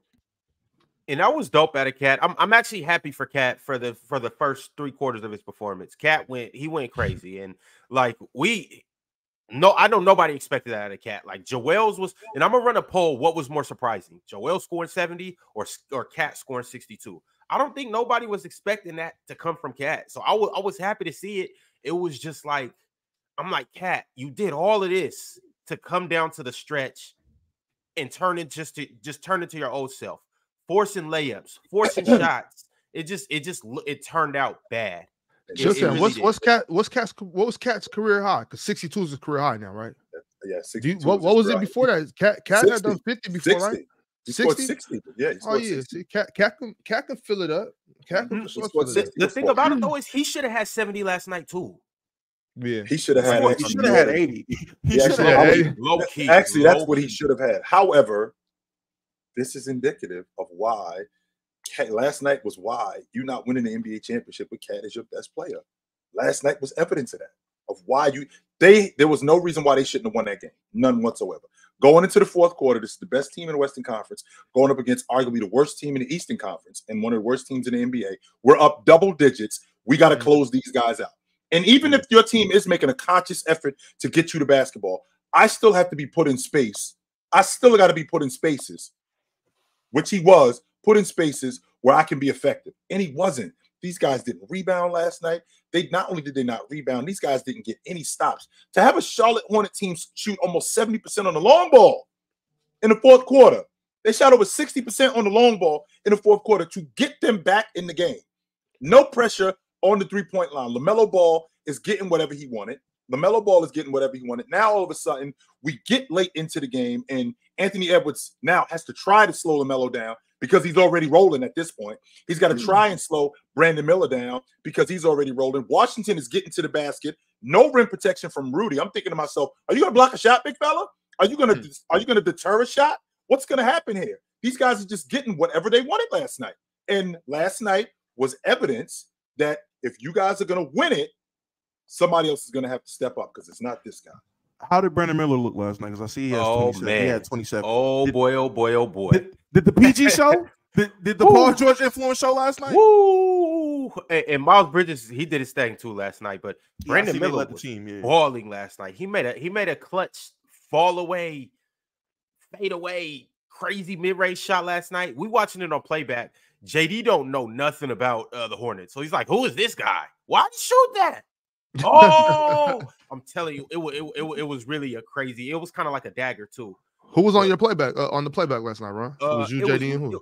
It was me and J Rob. JD literally joined because he only wanted to watch the second half of the Timberwolves game to see how much Cat would finish with. We obviously just see because it was Gifted and who was it? It was Gifted and somebody else. They were watching the 7. It was 7. Gifted and 7. My bad, 7. It was Gifted and 7. They were watching the 76ers game. So they literally watched Joel Embiid drop 70. And then we're hearing, oh my God, Cat got 50 in the third quarter. We about to watch this. We about to watch 2 people go for 70. And then obviously what happened. And so you Brandon Miller happened. Kings game to watch that? It's crazy. I worry about. I'm on that Minnesota train, man. I am. I'm still on that Minnesota train, but this ain't good enough. Chill. Last night, what I seen kind of sparked all of my problems with the Timberwolves. Yeah, absolutely. It raised every last insecurity that I have with the Timberwolves, and that's that Anthony Edwards is still young, and maybe he's still not quite ready to take the reins. Once again, I gotta say it, y'all are being awfully dramatic right now. No, we not. Y'all are being awfully dramatic right now. I don't need to see that, Ron. I don't need to see that, Ron. I don't need to see that. Let me tell you why, Chotan. Let me tell you why, Chotan. We don't need to be concerned with something like this, bro. Them boys was out there playing. They was not taking them serious. And mind you, the problem. Wait, Ron, relax. I didn't watch the game. I'm just basing it off of just hoop and what y'all told me about it. It just seems to me like that was like, go ahead, and like it's Charlotte. We not tripping. And then it went bad for him. It happened, bro. That cannot be indicative of how good this team. It shows immaturity. Immaturity. But there's different levels of immaturity. Are we immature like we're gonna break down in the fourth? In a game where we're playing like let's say second round of the playoffs and they're playing against the Clippers or they're playing against Denver. Are they the type of mature that they're going to fold under pressure because they don't know how to get through the? That's what it was last night. But what I'm saying though, that was I don't think that's what it was. Y'all said Anthony Edwards didn't even score to the fourth. I don't think it was one of them type of games. I don't think this type of immaturity, this level of immaturity of not taking a very bad team seriously is different than immaturity of being in the fire. Like they were in the playoffs last year. This team, they didn't win, but they were in the playoffs last year. They felt the playoffs now. You know what I mean? Like Rudy Gobert's been on playoff runs. Mike Conley's been on playoff runs. I don't think this level of immaturity where we was messing around with this far less superior team, and we was going to let Ant try to go for 50, and then there's a difference between that and being in the heat of battle. That's just my personal take. I don't think this is indicative of the Minnesota Timberwolves. I think they're a championship contending team. Yo, I will say this though. It was one factor that wasn't there last night. And maybe Cat doesn't score 62 if this player plays. And maybe they finish the game. I'm actually almost positive they finish the game off better if Mike Conley is there. If their captain and floor general is there. No, he didn't play last night. Hey, I mean, y'all are being awfully dramatic once again. Why y'all keep doing this? I'm just telling you, it just raises all my insecurities when Rudy Gobert's getting cooked in the fourth quarter. Cat just can't finish or is nowhere to be found in the fourth quarter, who is their second best player on any given night, could be their best player, and their best player on any given night Yeah, doesn't really have a great but game. Ron, He did have but Ron, 13 you assists, but just doesn't said have a great game. you just said that they're activating your insecurities.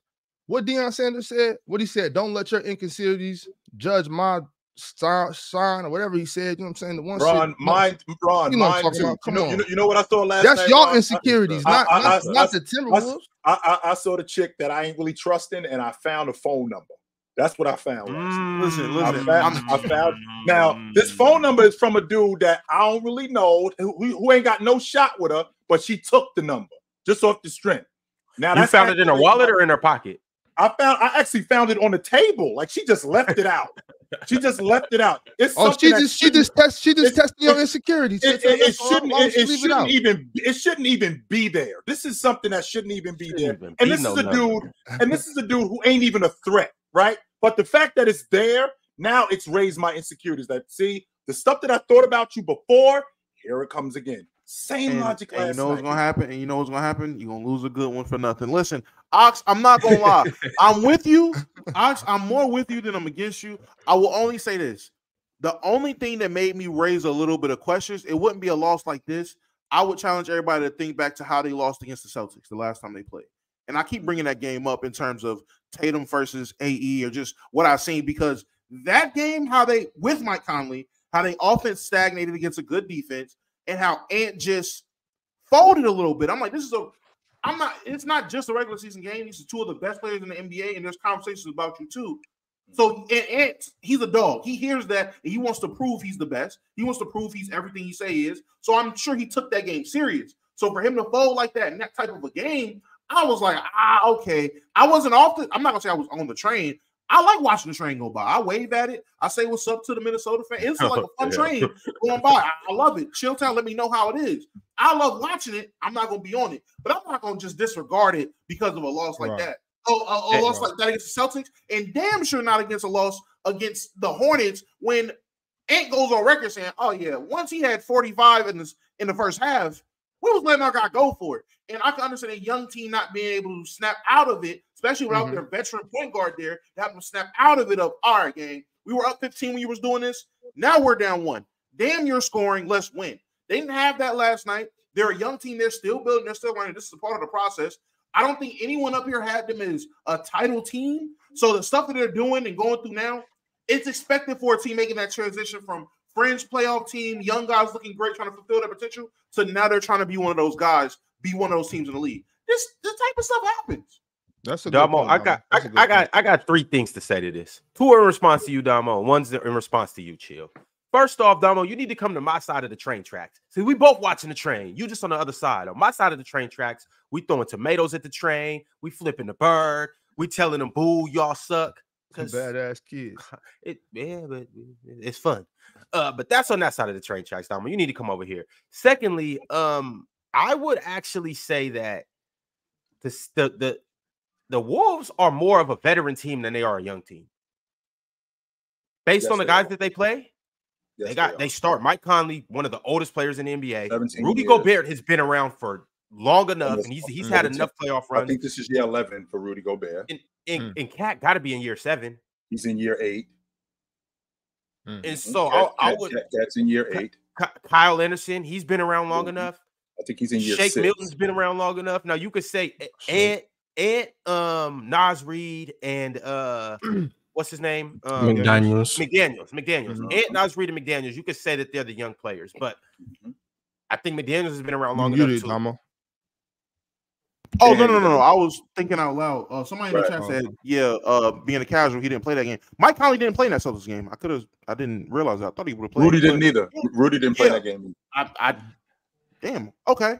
Now I'm really not worried about him. Yeah, Rudy Gobert didn't play. Yeah, see what I'm saying? If you look at it also, I mean, Chill, you said it, Ron, you said it, you know, it's about you being insecure with this team. I mean, you know what I'm saying? You found a number on the table, but in all actuality, all that happened last night was somebody left their badass kids at home with no babysitter. You know what I'm saying? Like, shit, hey, something bad happened. Something bad happened, you know? Like I understand Rudy Gobert is in year 11. We've all seen Rudy Gobert still plays around. He got a childish side to him still. Cat, he's not, you know, They was. I think they was just having fun, man. They was just having fun. Let Cat go crazy, and it just looked way worse than it was. It's a bad loss, though, Big Ops. It is. It's a stupid loss. It's a stupid bad loss. It is, and it just can't spill over to the rest of the stuff that's going on. Plus, the one thing that we don't talk about with the Minnesota Timberwolves, like a lot of people talk about their half-court offense. Minnesota, with the athletes that they have, with the defense that they have, how fast they could be playing. They're one of the worst transition teams in the game. They should be much better as a transition team. I think not one of the worst. I take that back. They're an average transition team. I think that they are 16th, 15th, or 16th in the league in transition points. And that's largely due to those guys running to the long ball line when we get in transition. Nobody's running to the rim except for Rudy. Nobody's running to the rim to get easy buckets. Cat should be getting easier buckets. Ant should be getting easier buckets. Mike Conley in year 17 still speeds the game up. Right, still speeds the game up. Those guys should be getting easier buckets than what they get. Their defense is without question. That's the one thing that they do consistently. With them playing against Charlotte last night, don't get me wrong, they played that all the way wrong. They 100% played that all the way wrong. Sure, we want to get our big fella involved, and sure, we want to get our big fella going. Like Damo said, he should have went for 75 last night. But we still got to play our game too. We can't just get wrapped up in what he's doing. We still got to play our game too, and they didn't do that. See, Chill and Ox, I gotta raise you guys one, just slightly. Now, Chill, you said she left a number on the table. Ox, you said somebody left the badass baby kids at the crib with no babysitter, no supervision. See, for me, what it more so feels like is I started trying to give the Wolves a chance. I came back around. She was texting me, "Baby, I'm sorry. Baby, I'll be better. Just give me one more chance." All right, we go on a date. I'm seeing if she's mature. No, she still orders the biggest thing on the menu. All right, cool. No big deal. But no big deal. She still don't leave a tip. All right, maybe she had a rough week. We go back to the crib. Her house still dirty. Nasty. Trash ain't taken out. Nasty. All this type of stuff. The dishes done? No, if the house nasty, the dishes ain't done. All right, so how she bagged you in the first place? Now I'm gonna look at you like, hey, Ron, what you doing? What you doing hanging around? Yeah, I got kicked out. I just needed somewhere to stay. Matter of fact, it was a late night at the club, and it was a late night at the club, man. I just needed a bed for real. You know, nigga said homosexual. No, hey, we don't need to worry about that. All we need to worry about is I'm starting to the insecurities that I previously had. I'm starting to see no, they really haven't changed. I'm seeing these same bad characteristics are still there, and I come playoff time, I don't trust the Wolves against the Celtics, against the Sixers, against the Bucks. We're talking about Eastern Conference teams. Finals, wait, my bad. We're talking about Eastern Conference teams. I'm sorry. That's a lot of trust. I don't trust them against the Nuggets. I don't trust them against the Clippers. They have a better matchup against the Suns than anybody. And I don't trust them against the Suns. I don't trust them against the Kings. I don't trust them against the Lakers. I don't trust them against the Mavericks either. I'm not jumping out the window. Let's chill out. Hold on. They haven't given us a reason. I'm not down to break up. I'm not jumping out the window. Get out the house, pack your stuff easy. Let's chill out on that. But I am saying that we can't have this. We this right here we can't have. No, we can't. I'm telling you, it's hard to trust Cat. It's very hard. 100%. I'm out. I already. Anybody knows me knows I'm out. I trust Joel. I trust Joel more than Cat in the playoffs, Showtime. I can get with that. Sure. I could definitely get with that logic. And with that being said, I got one more clip to play from Coach Finch. And Mars, I want to hear what you think about this next clip. But Winner sent a super chat earlier in the show. Sorry, bro. I didn't read it because I wanted to get to this topic when Damo got here. He said, thoughts on what the Timberwolves coach said about Cat and the team last night. Do y'all agree or disagree with what he said? So I'm going to go ahead and pull this up. This is the second clip that Damo was telling us about. And y'all let me know how you feel about this. Obviously, we're going to try to feed a hot hand, look for a hot hand. But at some point, we got to get back to making the right play. We got to get back to doing the right things. Let's just, like I said, there's a lot of ways to be immature. There's always a lot of ways to be immature.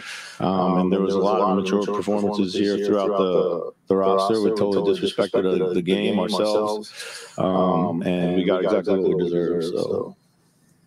Chris, did you also see? Did it turn into Carl trying to hunt like a big number? Yeah, but for a while it was going. But down the stretch we got kind of dried up for us. But yeah. Why? Obviously, we're going to try to. Mars, how do you feel about that second clip and just the whole thing in general? He's right. I mean, they were trying to get. Well, I don't know if they were trying to get Cat 100 or Cat was trying to get 100 or whatever the case. But they were. Cat did everything in his power to get that game to overtime to boost as much of his numbers as possible. That's my belief, because Cat was playing for the Charlotte Hornets in the fourth quarter. So he with us. He with us. Cat was definitely playing for the Charlotte Hornets. But I don't think this is the reason.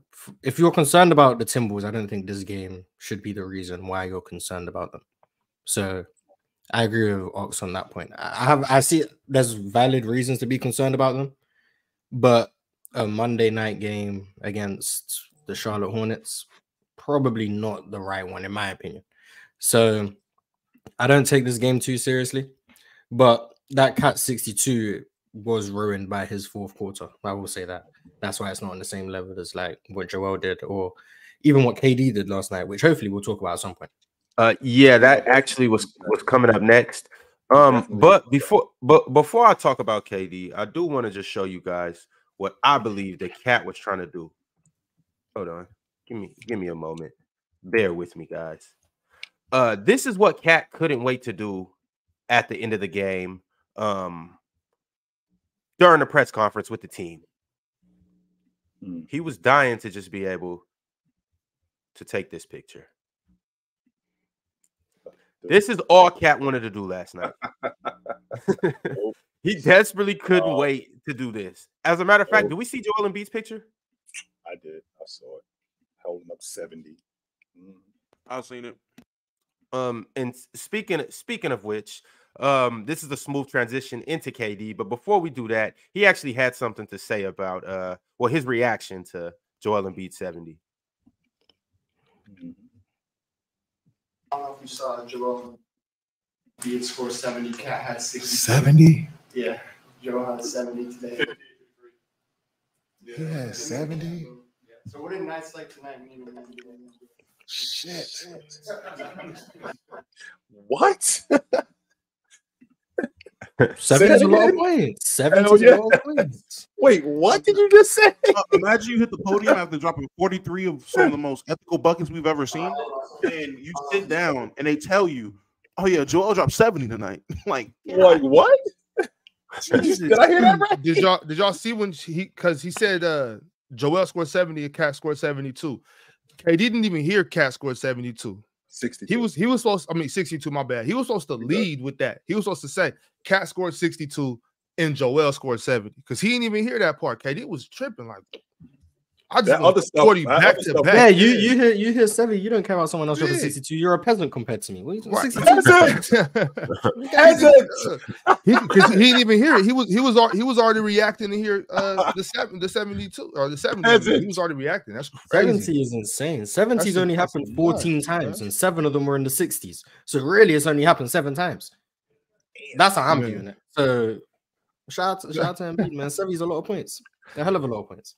Hey, because KD just had 43 than 40 or 40 than 43. He's just he's doing this thing right now. So he was probably just like you said, he was feeling himself and heard that like no way. Yeah, KD over the last 2 games is only 13 points ahead of Embiid last night. KD's averaging 41 and a half. Like, yeah, 70 is that's a lot of pretty points. big deal. KD was like, "What? What'd you just say? Did I hear that correctly? Huh?" And so for those who don't know, last night KD had 43 points, 8 assists, 6 rebounds. And he did it in actually a clutch fashion because they were down 20 points to the Bulls. They were down the whole game and came storming back in the fourth quarter. We thought they were going to lose. We thought it was no way they came back. We went over to the Kings and Atlanta game. Was watching that for 5 minutes. All of a sudden somebody typed in the chat, "Yo, the Suns are down 4 now." And then it was like, uh-oh. And all of a sudden, we flipped back over there, and KD got 38. And it's like, oh, that's what happened. KD happened. Yeah, KD started slow. And then all of a sudden, he's the best scorer in the NBA again. It was. Also, shout out to Caruso's defense, even though KD still made the shot at the end of the game. That was still great defense from Caruso. So shout out to him. I want to give Caruso his credit. He was playing very good defense the whole game. KD just better, unfortunately. But shout out to Caruso. I see. Hey, Mars, is Levine? Is Levine like benched? Are they icing him right now, or is he hurt? What's going on? He came back, was on the bench for a couple games, then got put back in the starting lineup. Then he got re-injured. I don't know if he. I don't know how long or how severe it was, but he got re-injured not too Keeping long him ago. healthy for a trade, huh? I like it. Totally. I can't comment too much on that game last night because I didn't watch it. I'll be lying if I said I did. So I can't comment too much on it. But if I know anything about KD, it was probably another masterclass, sitting in the mid-range, in transition, and KD being KD. I didn't see it, so I can't comment on it. But if he went for 43, and in the words of Damo, the buckets were ethical, it was probably a masterclass of, one-on-one showman who you can't cover me. I get whatever I want, whenever I want, wherever I want, and there's nothing that you can do about it. And I did see a stat line that that Book only had 5 assists, which I still it just bothered it concerns me. It doesn't bother me. Let me rephrase that. It concerns me because I just know the difference between a passer and a guy who can pass. And Book is a guy who can pass. And the same logic that you was just talking about, Big Ox, about Mike Conley not playing last night, that's going to be a problem for this Phoenix team moving forward in the playoffs. Didn't Brad have 5 assists too though? And KD had 8. Yeah, so I mean they moving the ball. The team had 32 assists. Yeah, the team had 32 assists. That was a committee thing. They was moving that rock. If we could, if you could get that kind of production on a nightly basis, if you could get that even when the game slows down, yeah, they're gonna be. I can't help but feel like you're trying to nitpick the Suns and find reasons why they won't be successful. Chilltown. I can't help but feel like you are doing this to the Suns. Like that was a great game. Chilltown. I didn't see it. I can't comment on what happened last night. No. I can't because I didn't see what happened last night. But I'm not in the dark. I'm not in the dark about the Phoenix Suns. I don't think they got a lead guard, and I think that's going to come and bite them later on. I do. I think that's going to be a problem later on. I'm gonna play a couple clips right now so we could just see what happened last night. And we could just kind of put everything together. Obviously, it's not going to show the full game, but it's going to show kind of a little bit of what happened. Right. Let me see. All right, here we go.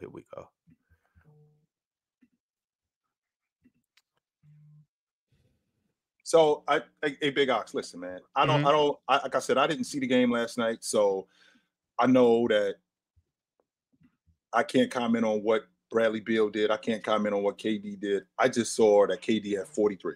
And like I said, if I know anything about KD, and if that's what he said, he had 43, it was probably a masterclass of him sitting in the mid-range, not just him sitting in the mid-range, him doing whatever he wanted one-on-one, because that's what KD is. He's a bucket getter. And you can't do anything to stop him.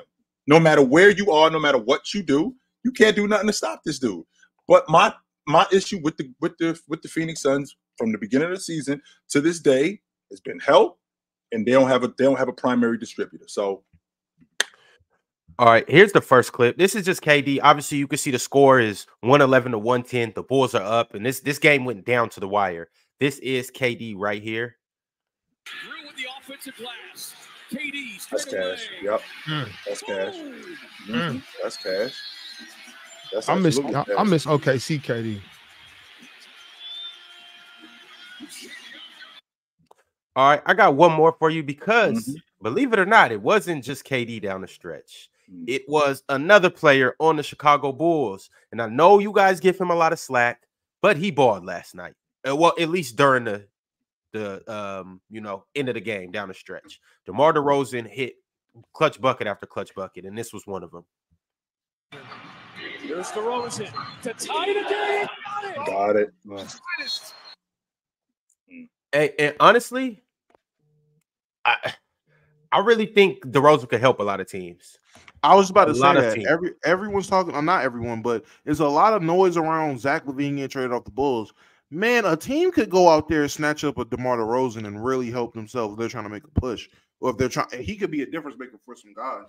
And chill. Just to speak on the the playmaking thing for the Suns. First thing, let me just say, Kevin Durant, most ethical hooper in the league right now, and I love it. Ethical bucket, the best bucket. I'm talking he has dropped what 83 in the past 2 games with 5 free throws. 80 with 5 free throws. That's crazy. That's ethical bucket. I love it. There's nothing I love more than ethical buckets. So KD, absolutely hands down king of ethical buckets as of right now in the NBA. I love it. No slander to him. All praise. Great series of games. Keep it up. This thing could be a threat. Hey man, like we said last episode, I had you number 1 going into the season. Remember that. But I'm not going to lie to you in terms of the playmaking load and the assists. I think seeing how they had Bradley Beal and Devin Booker going into the season, and it was the conversation of who's going to be the point guard, it's just going to be play make by committee.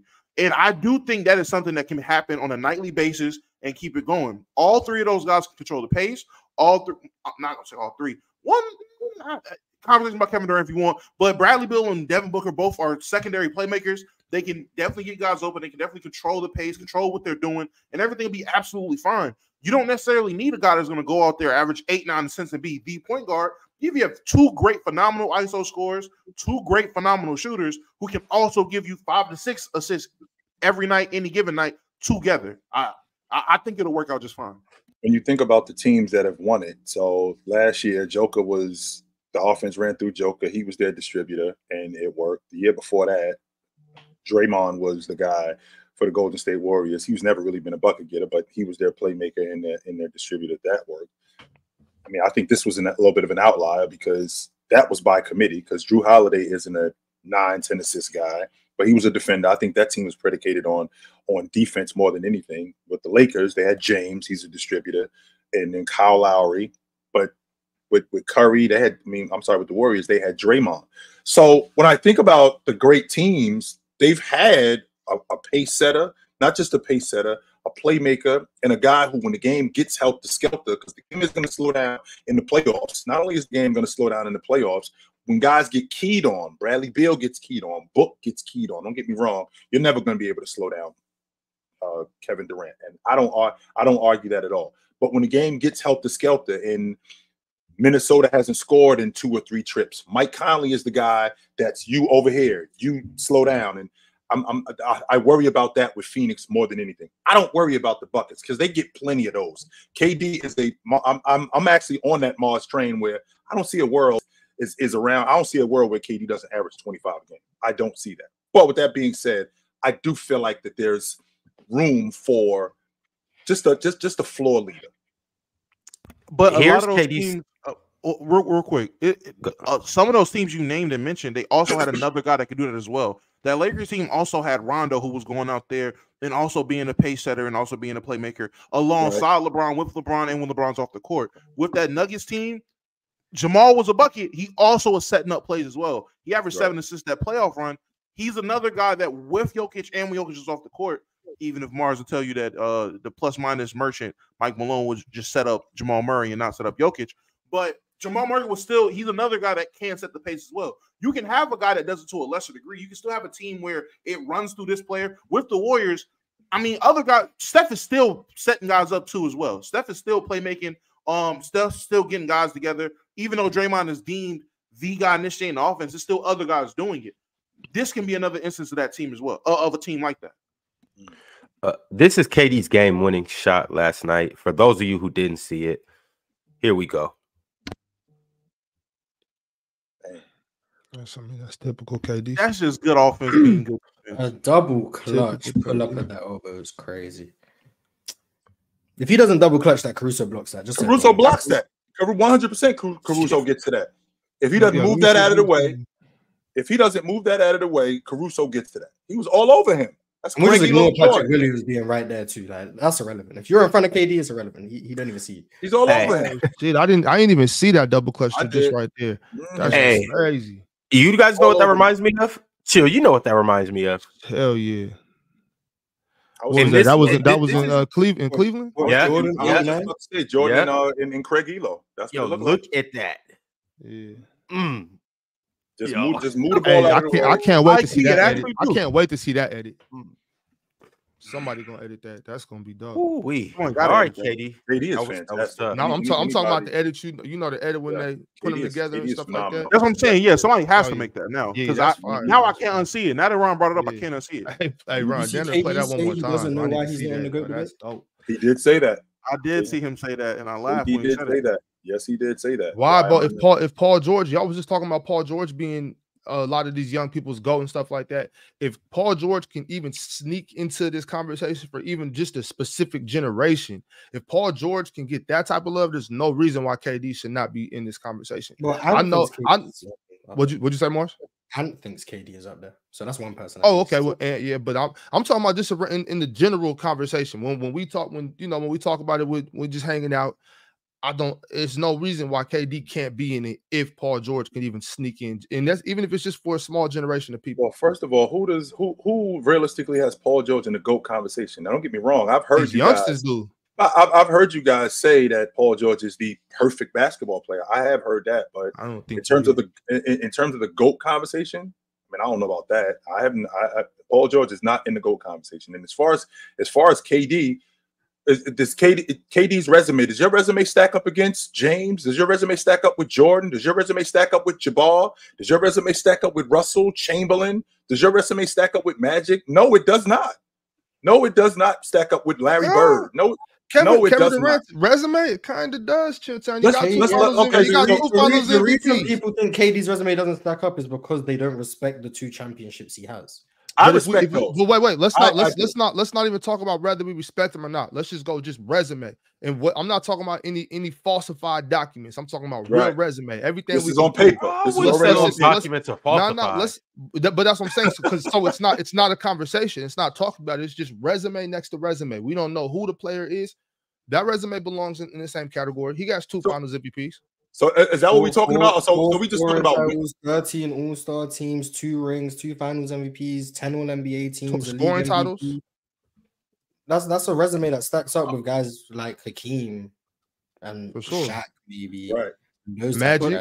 Those guys aren't in the GOAT I'm conversation. gonna say what the guys that are in the GOAT conversation, does his resume stack up to those guys? Because that's who you're comparing him to. You wouldn't compare his resume to somebody like Larry Bird, Hakeem, Shaq, because those guys are routinely 5, 6, 7, 8. And I feel like it's a norm now. The top 3 of the guys in the conversation.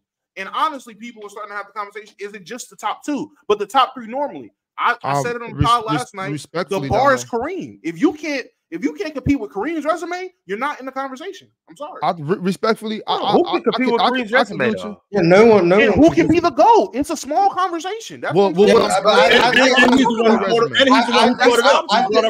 think KD's looking at it like, yeah, you guys talk about the accolades and the accomplishments and stuff, but the people who play the game, who aren't looking at, oh, this guy has this many rings and this many MVPs, who are just looking at, put me as a basketball player next to anyone, and KD thinks he can sit at that table. You put me next to LeBron, and you put us both on the court. KD's like, I'm right there with LeBron. I've been right there with LeBron for 10 years. Put me next to Kobe. Put me next to Mike. Put me next to Shaq. Whoever. I sit at that table with those guys. That's what I think KD's looking at. Now, if you want to go, well, this guy has 5 MVPs. KD, you got 1. This guy has 4 Finals MVPs. You only have 2. If you want to go that route, yeah, have that conversation. Right. But I don't think KD. That's not the from all I've heard a basketball standpoint. From all I've heard from KD, KD doesn't care about that. He's saying, I believe him. KD might be saying I'm wrong, but I believe KD is looking at it from. There's no feasible way in his mind that you can look at a guy like Kareem or Shaq or Hakeem or even LeBron. Maybe Mike and Kobe's a bit of an exception because I know how he feels about those guys. But everyone else, there's no way you're looking at me and saying I can't stand with those guys. That's how I think he's viewing it. He's like, why aren't I standing with those guys? And that's fine. But don't ask us, don't ask the people while we're not having the conversation you want to have, because that's not how the conversation's had. We're not the average fan, the average analytics guy, the average whoever. The norm has been, if we're talking about greatest of all time, that is your resume, sadly. And that's been the normal thing. That if you want to change how we have the conversation and change it to what I say is the boat argument, the boat conversation. That's why it's a GOAT list. You've said that before. I'm telling you, basketball player of all time and the greatest of all time. I'm trying to get on that. I'm trying to get on that train. 2 different conversations, and I would love to sit there with Kevin Durant and tell that to him. Hey, gang, if we're talking about the best basketball players of all time, I don't want you're the greatest offensive player I've ever seen, so I'll fight for you in that conversation. You're in that conversation of best, hands down, best hooper. You got it. You're in that conversation. Greatness is attributed to accolades, things you have accumulated to set yourself apart from the rest. There have been plenty of guys to average 20 points, 25 points in the season. But there's levels to this when you talk about the guys that won doing it, the guys that made all-stars doing it, the guys that let teams doing it, things like that. Things change. If Kevin Durant doesn't want to have a conversation like that, fine, Kevin, start a podcast, talking with the big one, whatever you want to call it, and then start pulling over Rashard McCants and having the conversations you want to have, how you want to have them. Start doing what you want to do on your own. Pull up Ticket TV. Forget Rashard McCants. Pull up Damo. That's why KD said he hates how we talk basketball. He said that. He said that too low. He said that. He said he hates the way people I'm gonna say yes. In that space with low, and that's why I know for a fact what you're saying is not wrong. He definitely looks at it as roll the ball on the court. Who's a better basketball player? I feel like I'm better than everybody, which he should, and that's fine.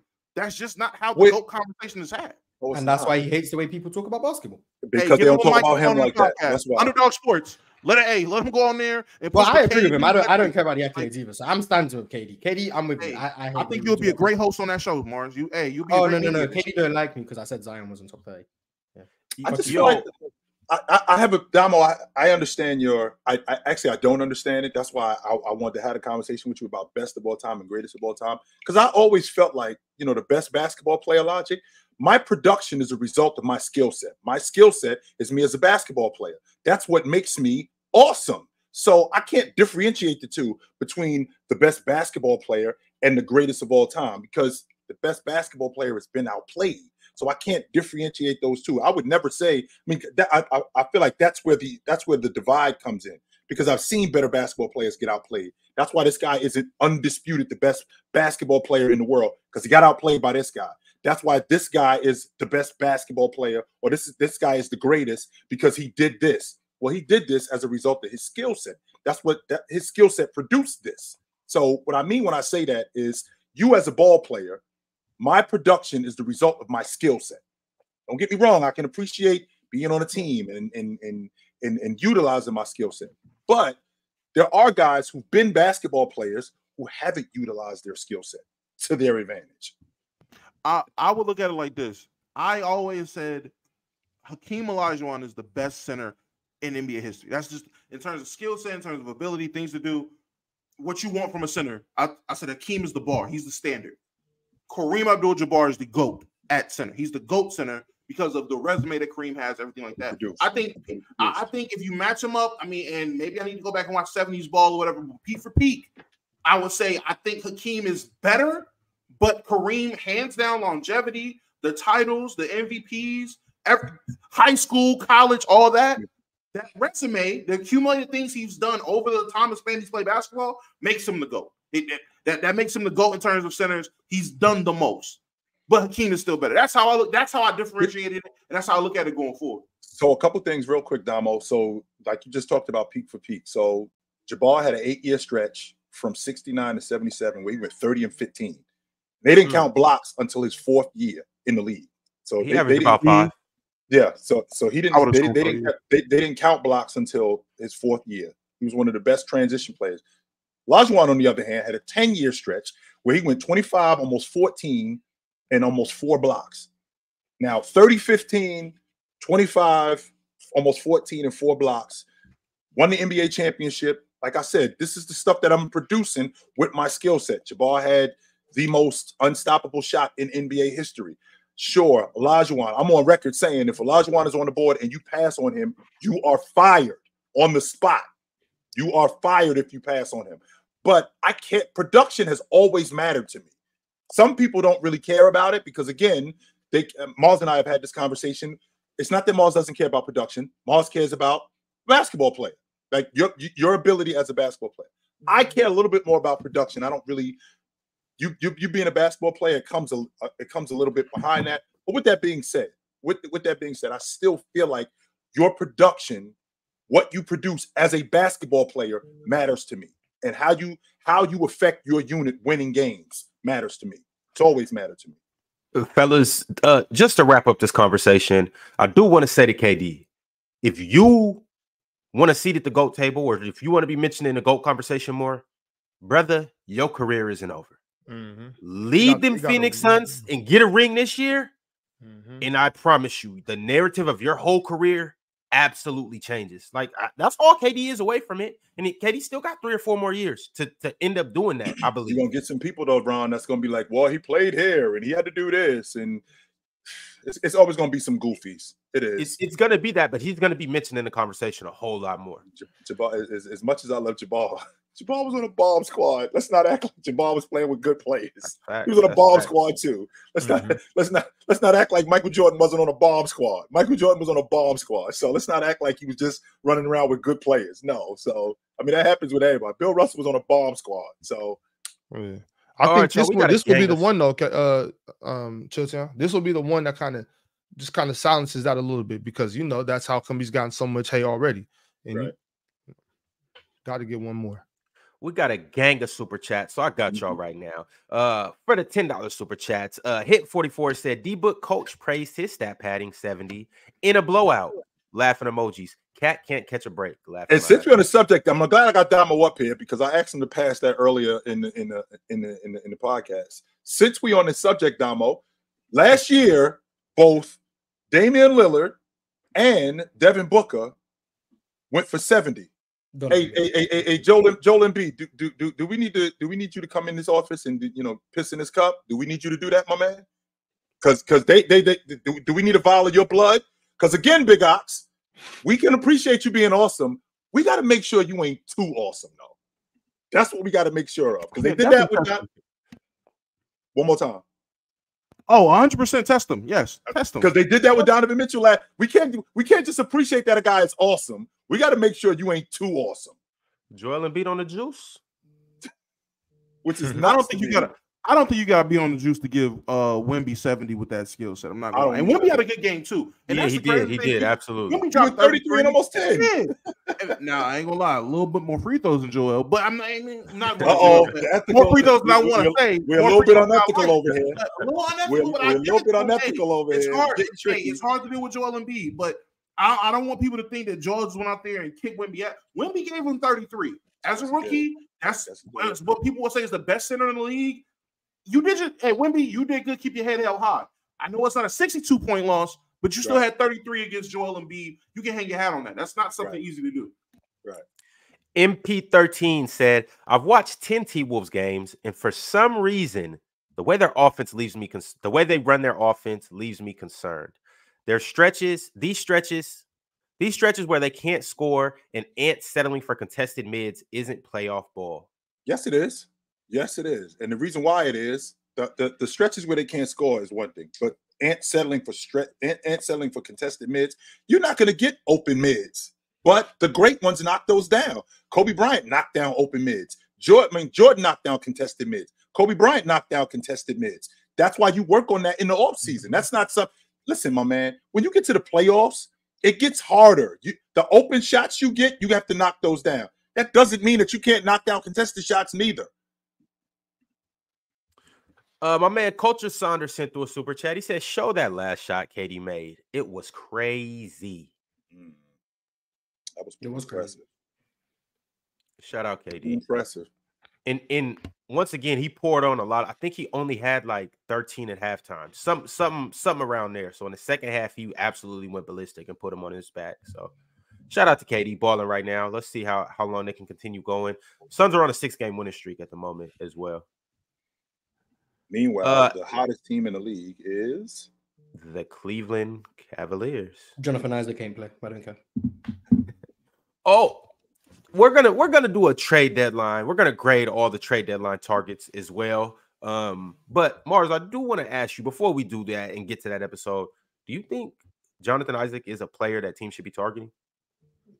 I mean, if you're a contender, why not have someone who can play 15 minutes with the best defense you've ever seen? I don't see the problem now. If you're the Clippers, if you're the Clippers or the Bucks, hey, we got a guy who can only play 15 minutes, but for 15 minutes, he's going to be the best defender of all time. There you go, take him. I don't think it'll cost that much. You don't have to play him 30 minutes a game if you're a contender. So him playing 15 minutes situationally against certain teams and certain matchups. So that's a great pickup. I would go all in for Jonathan Isaac personally if I was like a team like the Clippers or the Bucks. Maybe even the Denver Nuggets, those type of teams. Denver Nuggets, he'll be nice on the Nuggets. I like that. All right, NLF said Book only got 5 assists, but he was controlling the pace well in the fourth. My problem is when he's in PG mode, he becomes too passive. No reason why he should only be taking 11 shots, especially when you made 6. KD shooting. That's why.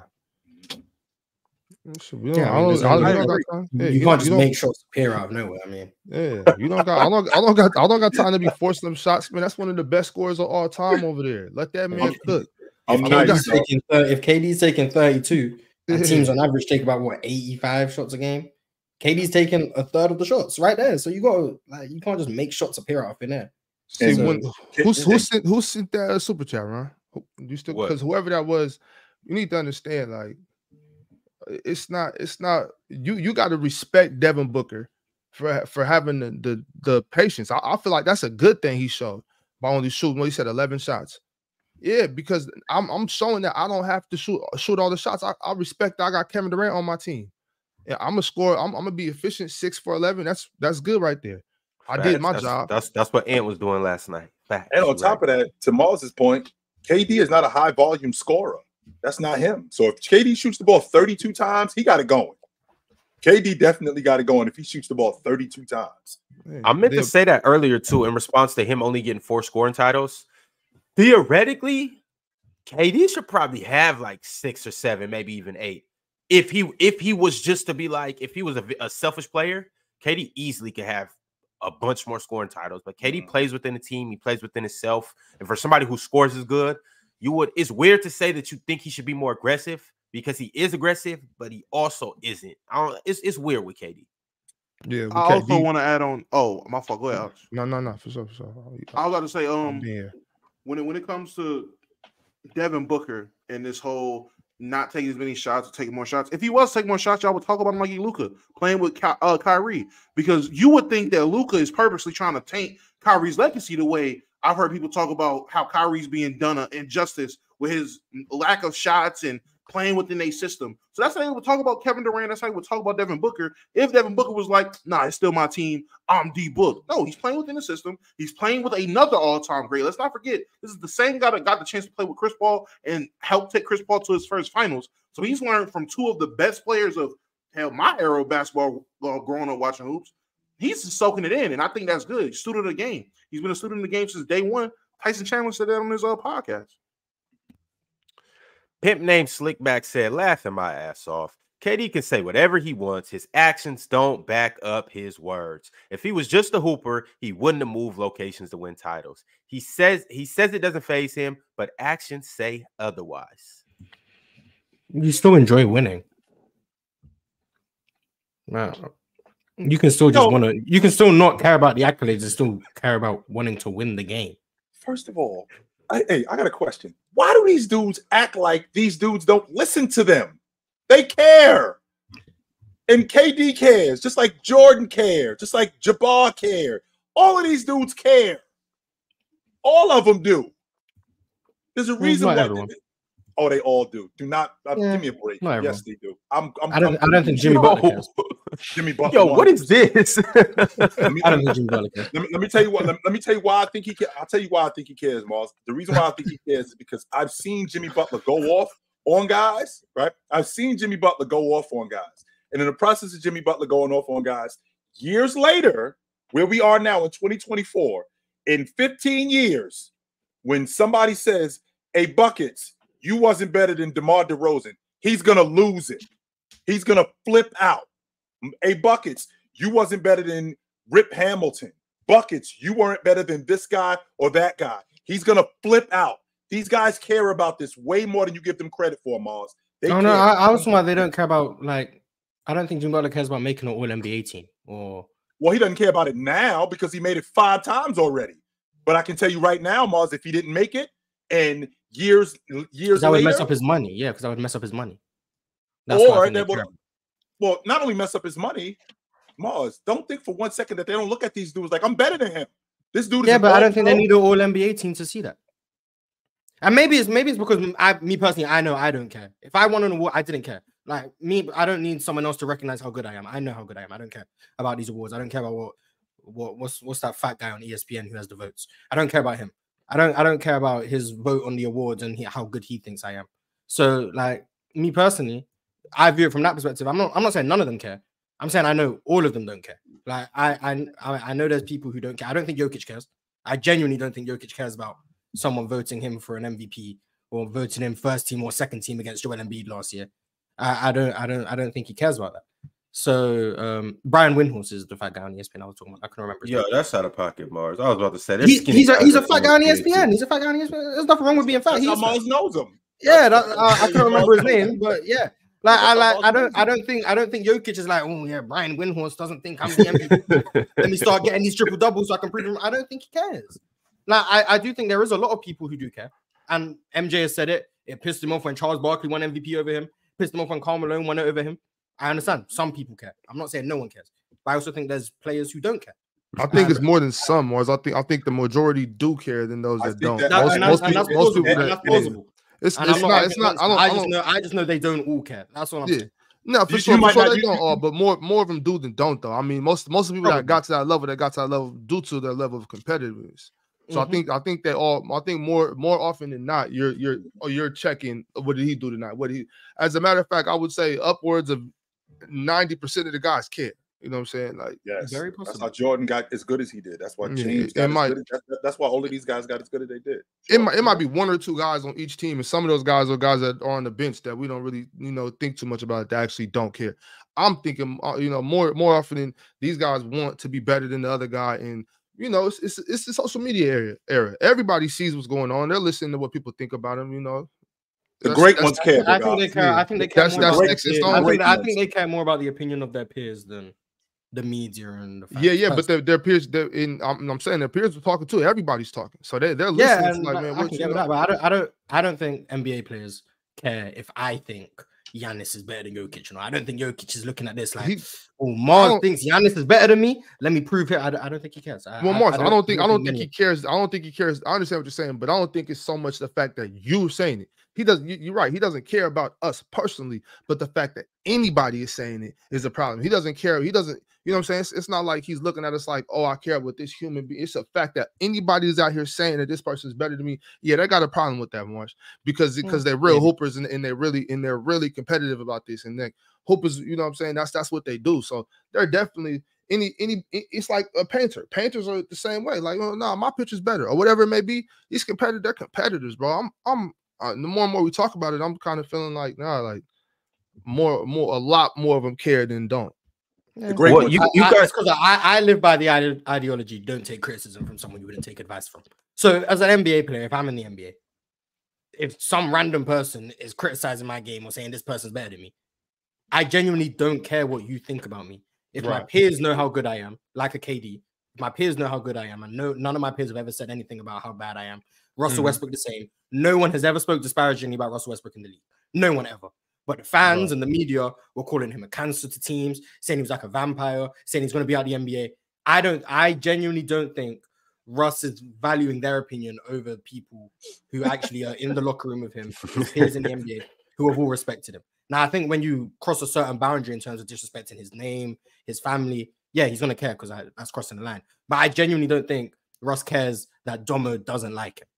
And I know you're not saying put a name on it, but I'm saying, I hope he does. Right. I don't think these NBA players care about what we think more than they care about what the peers think. And the peers don't vote for these awards like MVP. Now, back when they did, maybe those awards held more weight in the NBA. When the players were voting for Kareem to win the MVP, even when he was missing the playoffs, maybe those awards meant something to them.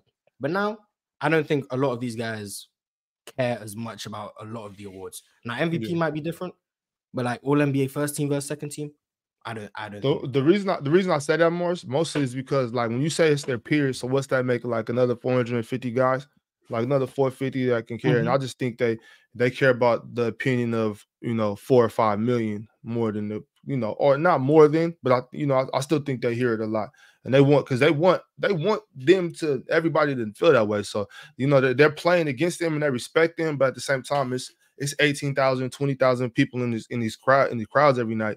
And like they want everybody to know that I'm doper than him. Like I don't want any. And yeah, I get what you're saying. Like I might not really trip. Like, how could you say that? But I'll still be like, come on, bro.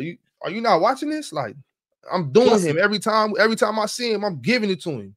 Pause. My bad. No, you good. You good, Big Ox. Chill out, bro. But I'm saying, like, come on, bro. I'm sorry. Keep going. It's basketball. I'm out here to kill him. Like, so if somebody in the crowd, if everybody, if you know, like, if you getting cooked, you like everybody watching me get cooked. That's the main reason right there. That's why a lot of these guys were talking about, oh, it's not the same, the bubble, this and that, because nobody's watching. So if it's boring to play when nobody's watching, or it's not real hoop, or it's a Disney ring, then how do the spectators not count as far as what they think? So that's the only reason. It's not really a big deal, but I just kind of wanted to get that point across. Like, I definitely think that it's serious, because I want even no matter what, anybody I'm playing, I'm competitive. Like, I want everybody to know, like, nah, I'm better than him. So don't say I'm not, because I'm gonna be tight. Plus, narratives matter too, Big Ox. I mean, amongst us, like, we know who you are and we know what type of dude you are. But if the word got out, you know, Big Ox a punk. Big Ox is soft. Immediately, like, if you just heard it from one person and you ain't hear from us, ain't no big deal. But now you heard it from 10 people, then you heard it from 15 people, then you heard it from another 100 people. Yo, these dudes think I'm soft for real? It's gonna start to resonate with you. It's gonna start to, wait a minute, these dudes think I'm soft, and I gotta prove that I'm not. That's why from a competitive standpoint, sure, I want, if I'm Russell Westbrook, that Kyle Lowry knows that I'm the real deal when he stands in front of me. Sure, I know that Joker is looking at Joel Embiid, saying, this dude needs to, I need him to respect me. Sure, Joker might not care on the surface. He might not care on the surface, but please believe, behind closed doors, when enough people say, Joker, you wasn't better than Sabonis. What? Yes, I was. That's going to start because just from a competitive standpoint, these guys care a lot more than we think that they do. Chill. And I was going to say something very similar. Like, it's not about who's saying it as much as about what's being said. Yeah. It's because for the most part, when it comes to certain players, it's people all echoing the same thing. LeBron's was, is he ever going to win a ring? Is he clutch enough? Can he shoot? KD's was, can he ever make it to the promised land? Can he win it? Now, can he win without Curry? It's more so people echoing the same thing. Russ was, is he controlled enough to be a point guard to lead a championship team? And you could go down the list. Joel Embiid's narrative right now, and it's from everybody. We've heard everybody from us saying it to other podcasts. I'm assuming Let's Keep It a Buck says it. I'm assuming that they say it on ESPN. They say it on FS1. Can Joel be healthy enough to make about that? You think he don't care about that? You see, so it's not about who's saying it. It shows right. It's about the narrative. I think he'd care about it if no one was saying the same thing too, because I think he wants to win. That's my stance. I think Embiid doesn't care more about him not getting out of the second round because people criticize him for it more than he wants to win. Playing in Philly, winning. So he cares about why that he's not why winning. would he want to win, Mars? And why would he want to win? He likes losing. Oh, that's not the point that I'm making, Mars. That's not the point that I'm making. The point that I'm making is well, nobody likes losing, but there's things that come with winning. It's not just pressure that comes with winning. You know what else comes with winning, Mars? Praise. And he wants to hear that too. He wants to hear how awesome he is. He wants to hear how much everybody loves him. He wants to hear that he's the best 5-man in the league. He wants to hear him being in the same conversation with Chamberlain and Jabbar. He wants to hear that. Absolutely, he does. Yeah, maybe it's projection from me then, because I just know how little I care. So maybe I'm projecting out onto these guys. Right. Maybe that's why they made it to a high level, and I quit. So maybe that's why. So yeah, I'm projecting my lack of care for other people's opinions on these guys. So that's very possible. Maybe they do care more than I would like to give them credit. So MP13 sent through a super chat and said, theoretically, Chill, isn't multiple guys who can provide playmaking a bit more reliable than the issue where teams overly rely on one playmaker? I've seen that happen with Bron teams repeatedly before. I heard that, and Big Ox, you're a football guy, and I've heard this more than once, more than twice. If you got two quarterbacks, how many you got, Big Ox? You got two quarterbacks? If you got two quarterbacks, how many you got? 0. That's how many you got. That's how many you got. So it's as good as other guys are. I do need a guy who can do this. I do need that. So, all right, from the top, Quabe said, "If you so confident, put up the stats." He did. We did. He actually did put the stats up. Yes, he did. Cultured Saunders said Andre Roberson is better than you, Christopher. An NBA player is better than you. How about that? A starter on a championship contender is better than you. Wow. Skip Payless said Luka went off. Took him 30 shots to get 33. That's because he kept rebounding his own misses. Moses. How many did you count in that possession, Moses? I think I counted 4. I think it was 4. I think he missed 4 layups and just got his rebound every time. Doesn't count. So them 18 rebounds, 4 of them was from right there. Yeah, he really got like 13. Like only one of his offensive rebounds do I really count. So he got 1 offensive rebound, then he got a bunch of defensive ones, but a bunch of them were uncontested. So really, he had like 6 rebounds, in my honest opinion. Damo, we can have ethical rebounds too. Just so I'm about to say, so he had unethical rebounds. I feel that can happen, Damo. Just so we clear. He had like ethics matter in basketball, man. I'm telling you, context and ethics. I'm bringing context and ethics in 2024. If you're missing on purpose, then yeah. But if you really rebounding your miss, like that's good. That's that double being able to be explosive and Just get that do it, double man. jump. That's fine. I'm about to say, just make your layup, man. If you make the layup, he doesn't get the extra 4 rebounds, and then guess what? His field goal percentage is, and everyone praises him more. I'm thinking we talking about who? I'm not thinking we. Nah, just don't miss the layup. You want to miss and keep coming down with it. And my bad, Mars. I thought we was talking about who. My bad. Nah. As the guy who played big, if I went down there, my guard give me the ball in a good spot, and I missed 3 layups in a row, and on the 4th when I make it, when I'm coming up, they're not yo good shot, big fella. No, hey man, you have bad teammates. My teammates are praising me for sticking with it. Because I'm you know, it's a cap on the rim tonight, and I'm missing it, but I'm hustling, getting my own rebound. I'm playing physical. They like, hey, that's work. Get big. You know what I'm saying? Finish the day. Yeah, they definitely, Damo, definitely. They're like, yo, come on, man, finish that. But at the same time, it's like, you hustling, you playing hard. And the crowd loves that too. The crowd loves when you getting that quick jump, getting back at it. You think you go in, give it back. Let me get another one, you know. Shit, they love that. You know, you have bad teammates, Damo. They're supposed to hype you for that. So Ticker was right. You do be missing layups.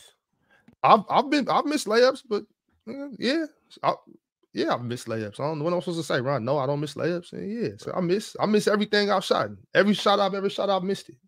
But I've made, you know what I'm saying? Like from everywhere I've shot, I've missed it. You know what I'm saying, bro? You know what I'm saying? That sounded better in your head. Sounds like it did, Damo. It did. That's kind of philosophical for a second, didn't it? Yeah. In my mind, I'm like, yeah, because every shot I missed it. You know what I'm talking about. You know what I'm talking about, though. But everywhere I've shot the ball at, I've missed that shot before. Is what I'm trying to say. You know what I'm saying? All right, definitely. Quab, in my head. The good fella Quab sent through another super chat and said, the show not about your overseas leagues ticket. It's about NBA players. So when you talk about players, you need to respect them. All right. Assume that goes for everybody up here. So earlier, yeah. Prince Ali Rogers said, Big Ox, Fox sold me and cost me $200 last night. Bro, on his second strike with me. I don't care. I ain't trying to hear none of these parlay dudes. Anything that these parlay dudes do, I don't want to hear it. Get the hell out of here. I don't care about care about you parlay hoop watchers. Because worst of all, I don't care about De'Aaron selling you because De'Aaron has sold DeMontis. De'Aaron has not consistently, no disrespect, because De'Aaron really like that. But too many times have I seen De'Aaron sell DeMontis. So I don't care about him selling you for $200 funky ass dollars. We need the free DeMontis. Did you guys lose again? No, we just beat the Hawks, but everybody beat the Hawks. I'm talking about games that matter. What happened in Milwaukee? De'Aaron sold DeMontis. What happened in Phoenix against Phoenix? De'Aaron sold DeMontis. What happened in the playoffs? De'Aaron sold DeMontis. It's hard to carry that big ass in the playoffs. Okay, I told y'all De'Aaron sold, man. Free DeMontis, man. De'Aaron is selling DeMontis. Ron, can your man handle it? Can he handle it? Yes. No. All I'm saying, this what I'm saying. This what I'm saying. Y'all have called me last year a biased Kings fan because everybody wasn't shocked that we actually were winning, and I was saying it. I've been called biased about this team all the time. But I think that's unfair because everything I was saying, the positive about us last year, even the beginning of this starting this year, was true. Every time I criticize us, it's true. I criticize us when we play bad. right now, I'm saying the point guard that I'm thinking is a top 5 point guard in the NBA, who I thought was playing like an MVP at the beginning of the season. He has sold DeMontis. I'm just being critical of the team. We can bounce back. I told you to trade him and keep Halliburton. I told your ass that 4 years ago. You didn't want to listen to me. It's too many games that we're supposed to win. It's games like that, games against teams that matter that we're supposed to win. So he's not ready yet. I thought he was. He needs another season. I know somebody who is. I'm not even concerned about Tyrese Halliburton right now. I'm not talking about that. I know somebody that is ready right now.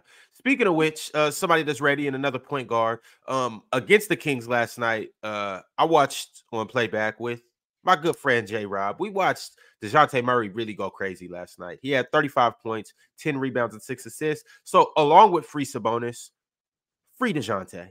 I can't wait to see him spread his wings and fly on another team where he could actually be the point guard. Ron, for real, like that free DeMontis campaign ain't real. Like, don't really free DeMontis. Well, not because I'm just saying that as a way of like spiritual encouragement to De'Aaron. Like, bro, get your shit together. Because that's what it sounds like, big. That's what it sounds like. You know what I'm saying? If we free DeMontis, like I said, I'm done with this kid. Yeah, that's what it sounds like. Like, get him up out of here. Nah, don't get him up out of there. We need DeMontis. What if they traded De'Aaron? You'll be okay with that? Nah, I'll be tight. Unless we traded him for like, if we traded him for like, no, I wouldn't. Depending on who we traded for. If we traded him for Jaylen Brown, I'll be cool with that. But if y'all trade DeMontis, no matter who y'all get for him, you're out. We trade DeMontis, it got to be for Anthony Davis. Jaylen Brown. It got to be for Giannis. Like, oh my God! So yeah, essentially you're out. Okay. Yeah, I'm done. I'm done. If we trade DeMontis, I'm done. All right, y'all. Winner sent through a super chat, said, Damo, how do you feel about the Terry Rozier trade? I love it, man. W trade for the Heat. They got them a scorcher. T. Roro can play some meaningful basketball again. I miss seeing Scary Terry in the playoffs. I think it's a great trade. Obviously, I don't think Charlotte's going to do anything with what they got. It's already being talked about where Kyle Lowry goes after this. They're supposed to be shipping him out. Hopefully, that could be the third team that Atlanta's looking for in the DeJounte Murray deal, so we can get DeJounte in LA and send D'Lo on his way, because I hate seeing D'Lo get done like this. It's not fair for him, and that's just what happens when you're Lakers. When you're playing for the Lakers, the fans are toxic. But yeah, hopefully this works out in the end. I don't know what the Hornets are going to do with that 2027 pick. Whatever freshman in high school that's going to have to suffer being in Charlotte because of that pick. Hey, sorry, brother. Hey, they won last night. They Brandon Miller, PJ Washington, Miles Bridges, and LaMelo, they showing a little bit of promise. Man, I do not care about the jail Hornets. They need to blow it up. I mean, everything. I mean, leave the city. Everything. Destroy it. Go to South Carolina. Relocate. Get out of your Carolina. Send them to Seattle. Make them the Supersonics. I'm done with them. I'm done. No, keep us out of this. No. No. We're getting an expansion team. We're straight. No. Just start with this. We're trying to add to the league, okay? We're not trying to add to the troubles of the league. We're trying to add on to the expansion of the league. Hey, chill time. Can you run it down one more time? How does the expansion work? How does the draft? How does it work? You getting the players. Teams protect 8 players on their roster, and then the other 7, and then the other 7 get put into the expansion draft for the team to draft 15 guys from everyone who's available. And then, yeah, that's it. Okay, that's dope. That's the way that works. Pimp is it 8 players? My fault. Go ahead. Any 8 players they want, regardless of salary, right? They can just protect any 8. Okay. Pimp named Slickback said Brandon Miller is special, man. I need to watch more Charlotte games to see more of him. He didn't look like that last summer. Boy, there was some people up here that was like, yo, Charlotte made a mistake. Man, I tried to tell him, hey, man, you're bugging. And I tried to tell everybody they made the right choice. I think I was more wrong about Scoot than right about Brandon Miller, though. Yeah. In terms of how good Scoot would be out the gate. I didn't know Scoot was blind. He just needed some goggles. I couldn't have told that. Like, I didn't know the brother couldn't see.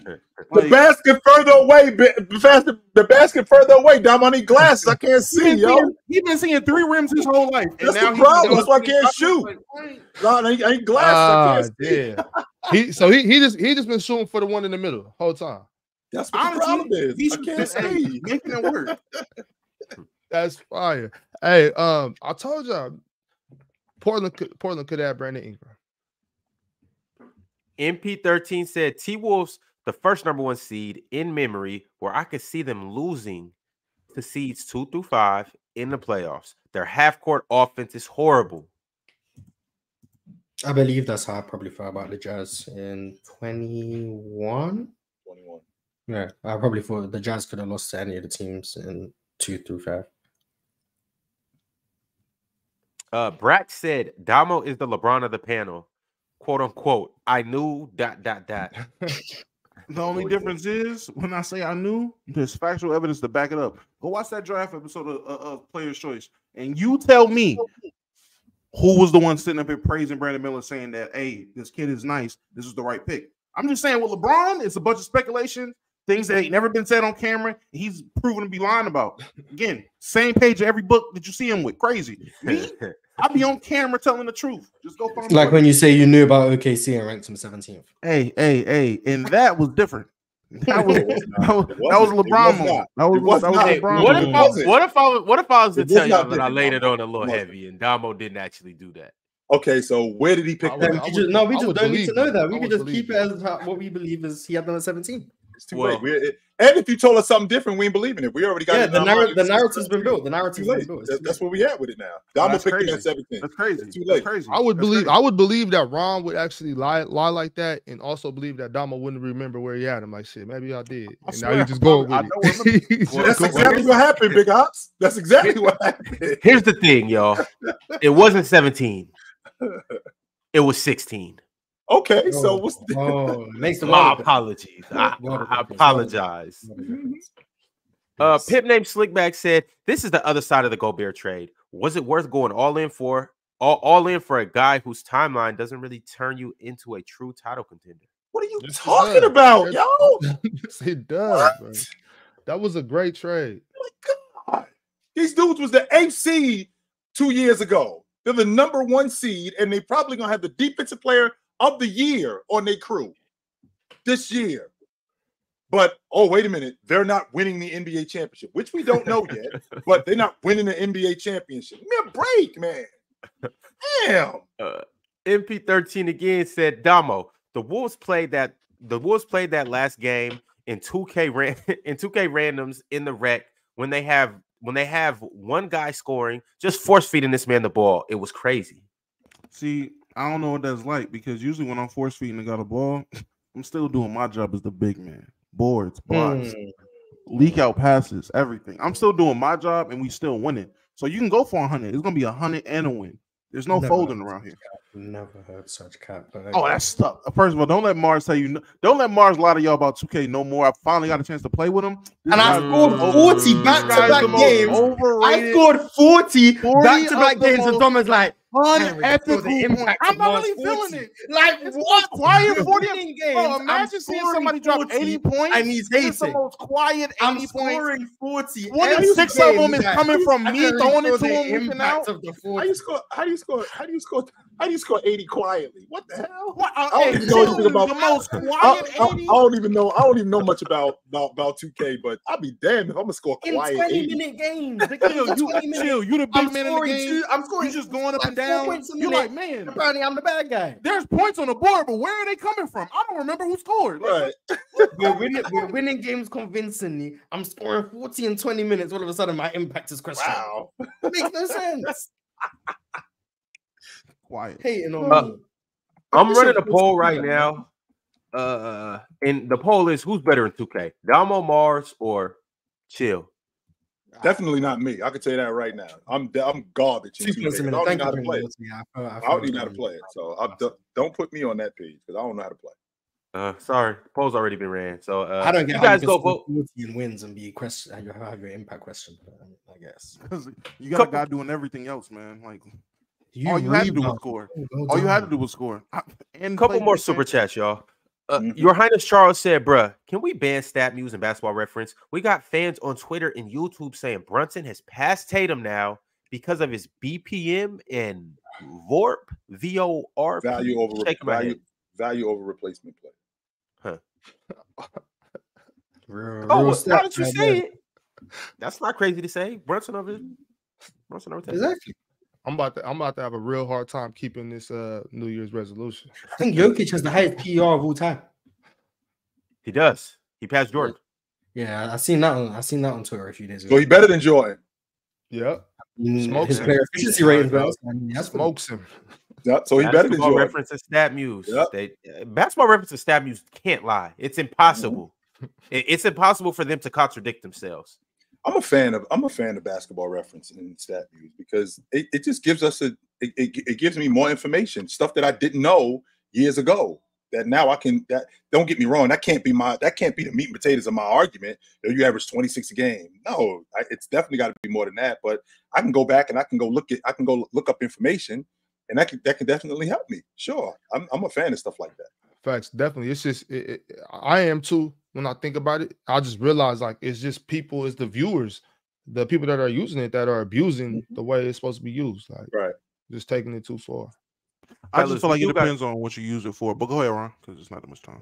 Fellas, we do got to wrap things up. Chris Houghton did say the last super chat of the day. He said Wilt rolling over in his grave, listening to Damo right now. What you say, Damo? The center conversation. I had Hakeem as the best, but Kareem as the GOAT. Got it. And also I do want to say, like the video on your way out. If you haven't liked the video, now is the perfect time to do so. You will catch us tomorrow with the same crew. Also tonight on Playback, we have Chill and Ron. Oh boy. Chill. When did they put me on Playback? Hold up. I gotta get in that one. Oh, I mean, I guess Chill and Ron. I didn't even know. I just pulled it up. Chill and Ron are watching the Pacers and Nuggets. Game. Yes, All we right, are. that's We cool. doing it. All right, throw me in the fire. All right. And then shortly thereafter, we got J-Rob7 and Jalen, 3 Lakers fans or Glazers, whatever you want to call them. They are watching the Lakers and the Clippers. So y'all tune in. Me and Mars will be back soon. Saturday, I believe. Yes, we are. For the Denver Philly rematch. Yes, we are. All right. Yeah. And also we have this guy next. Yo, I'm playing music, bro. What's wrong with you? You be sure to tune in. Mm-hmm. Jesus Christ. Check us out. Look at this dude right here. He wild.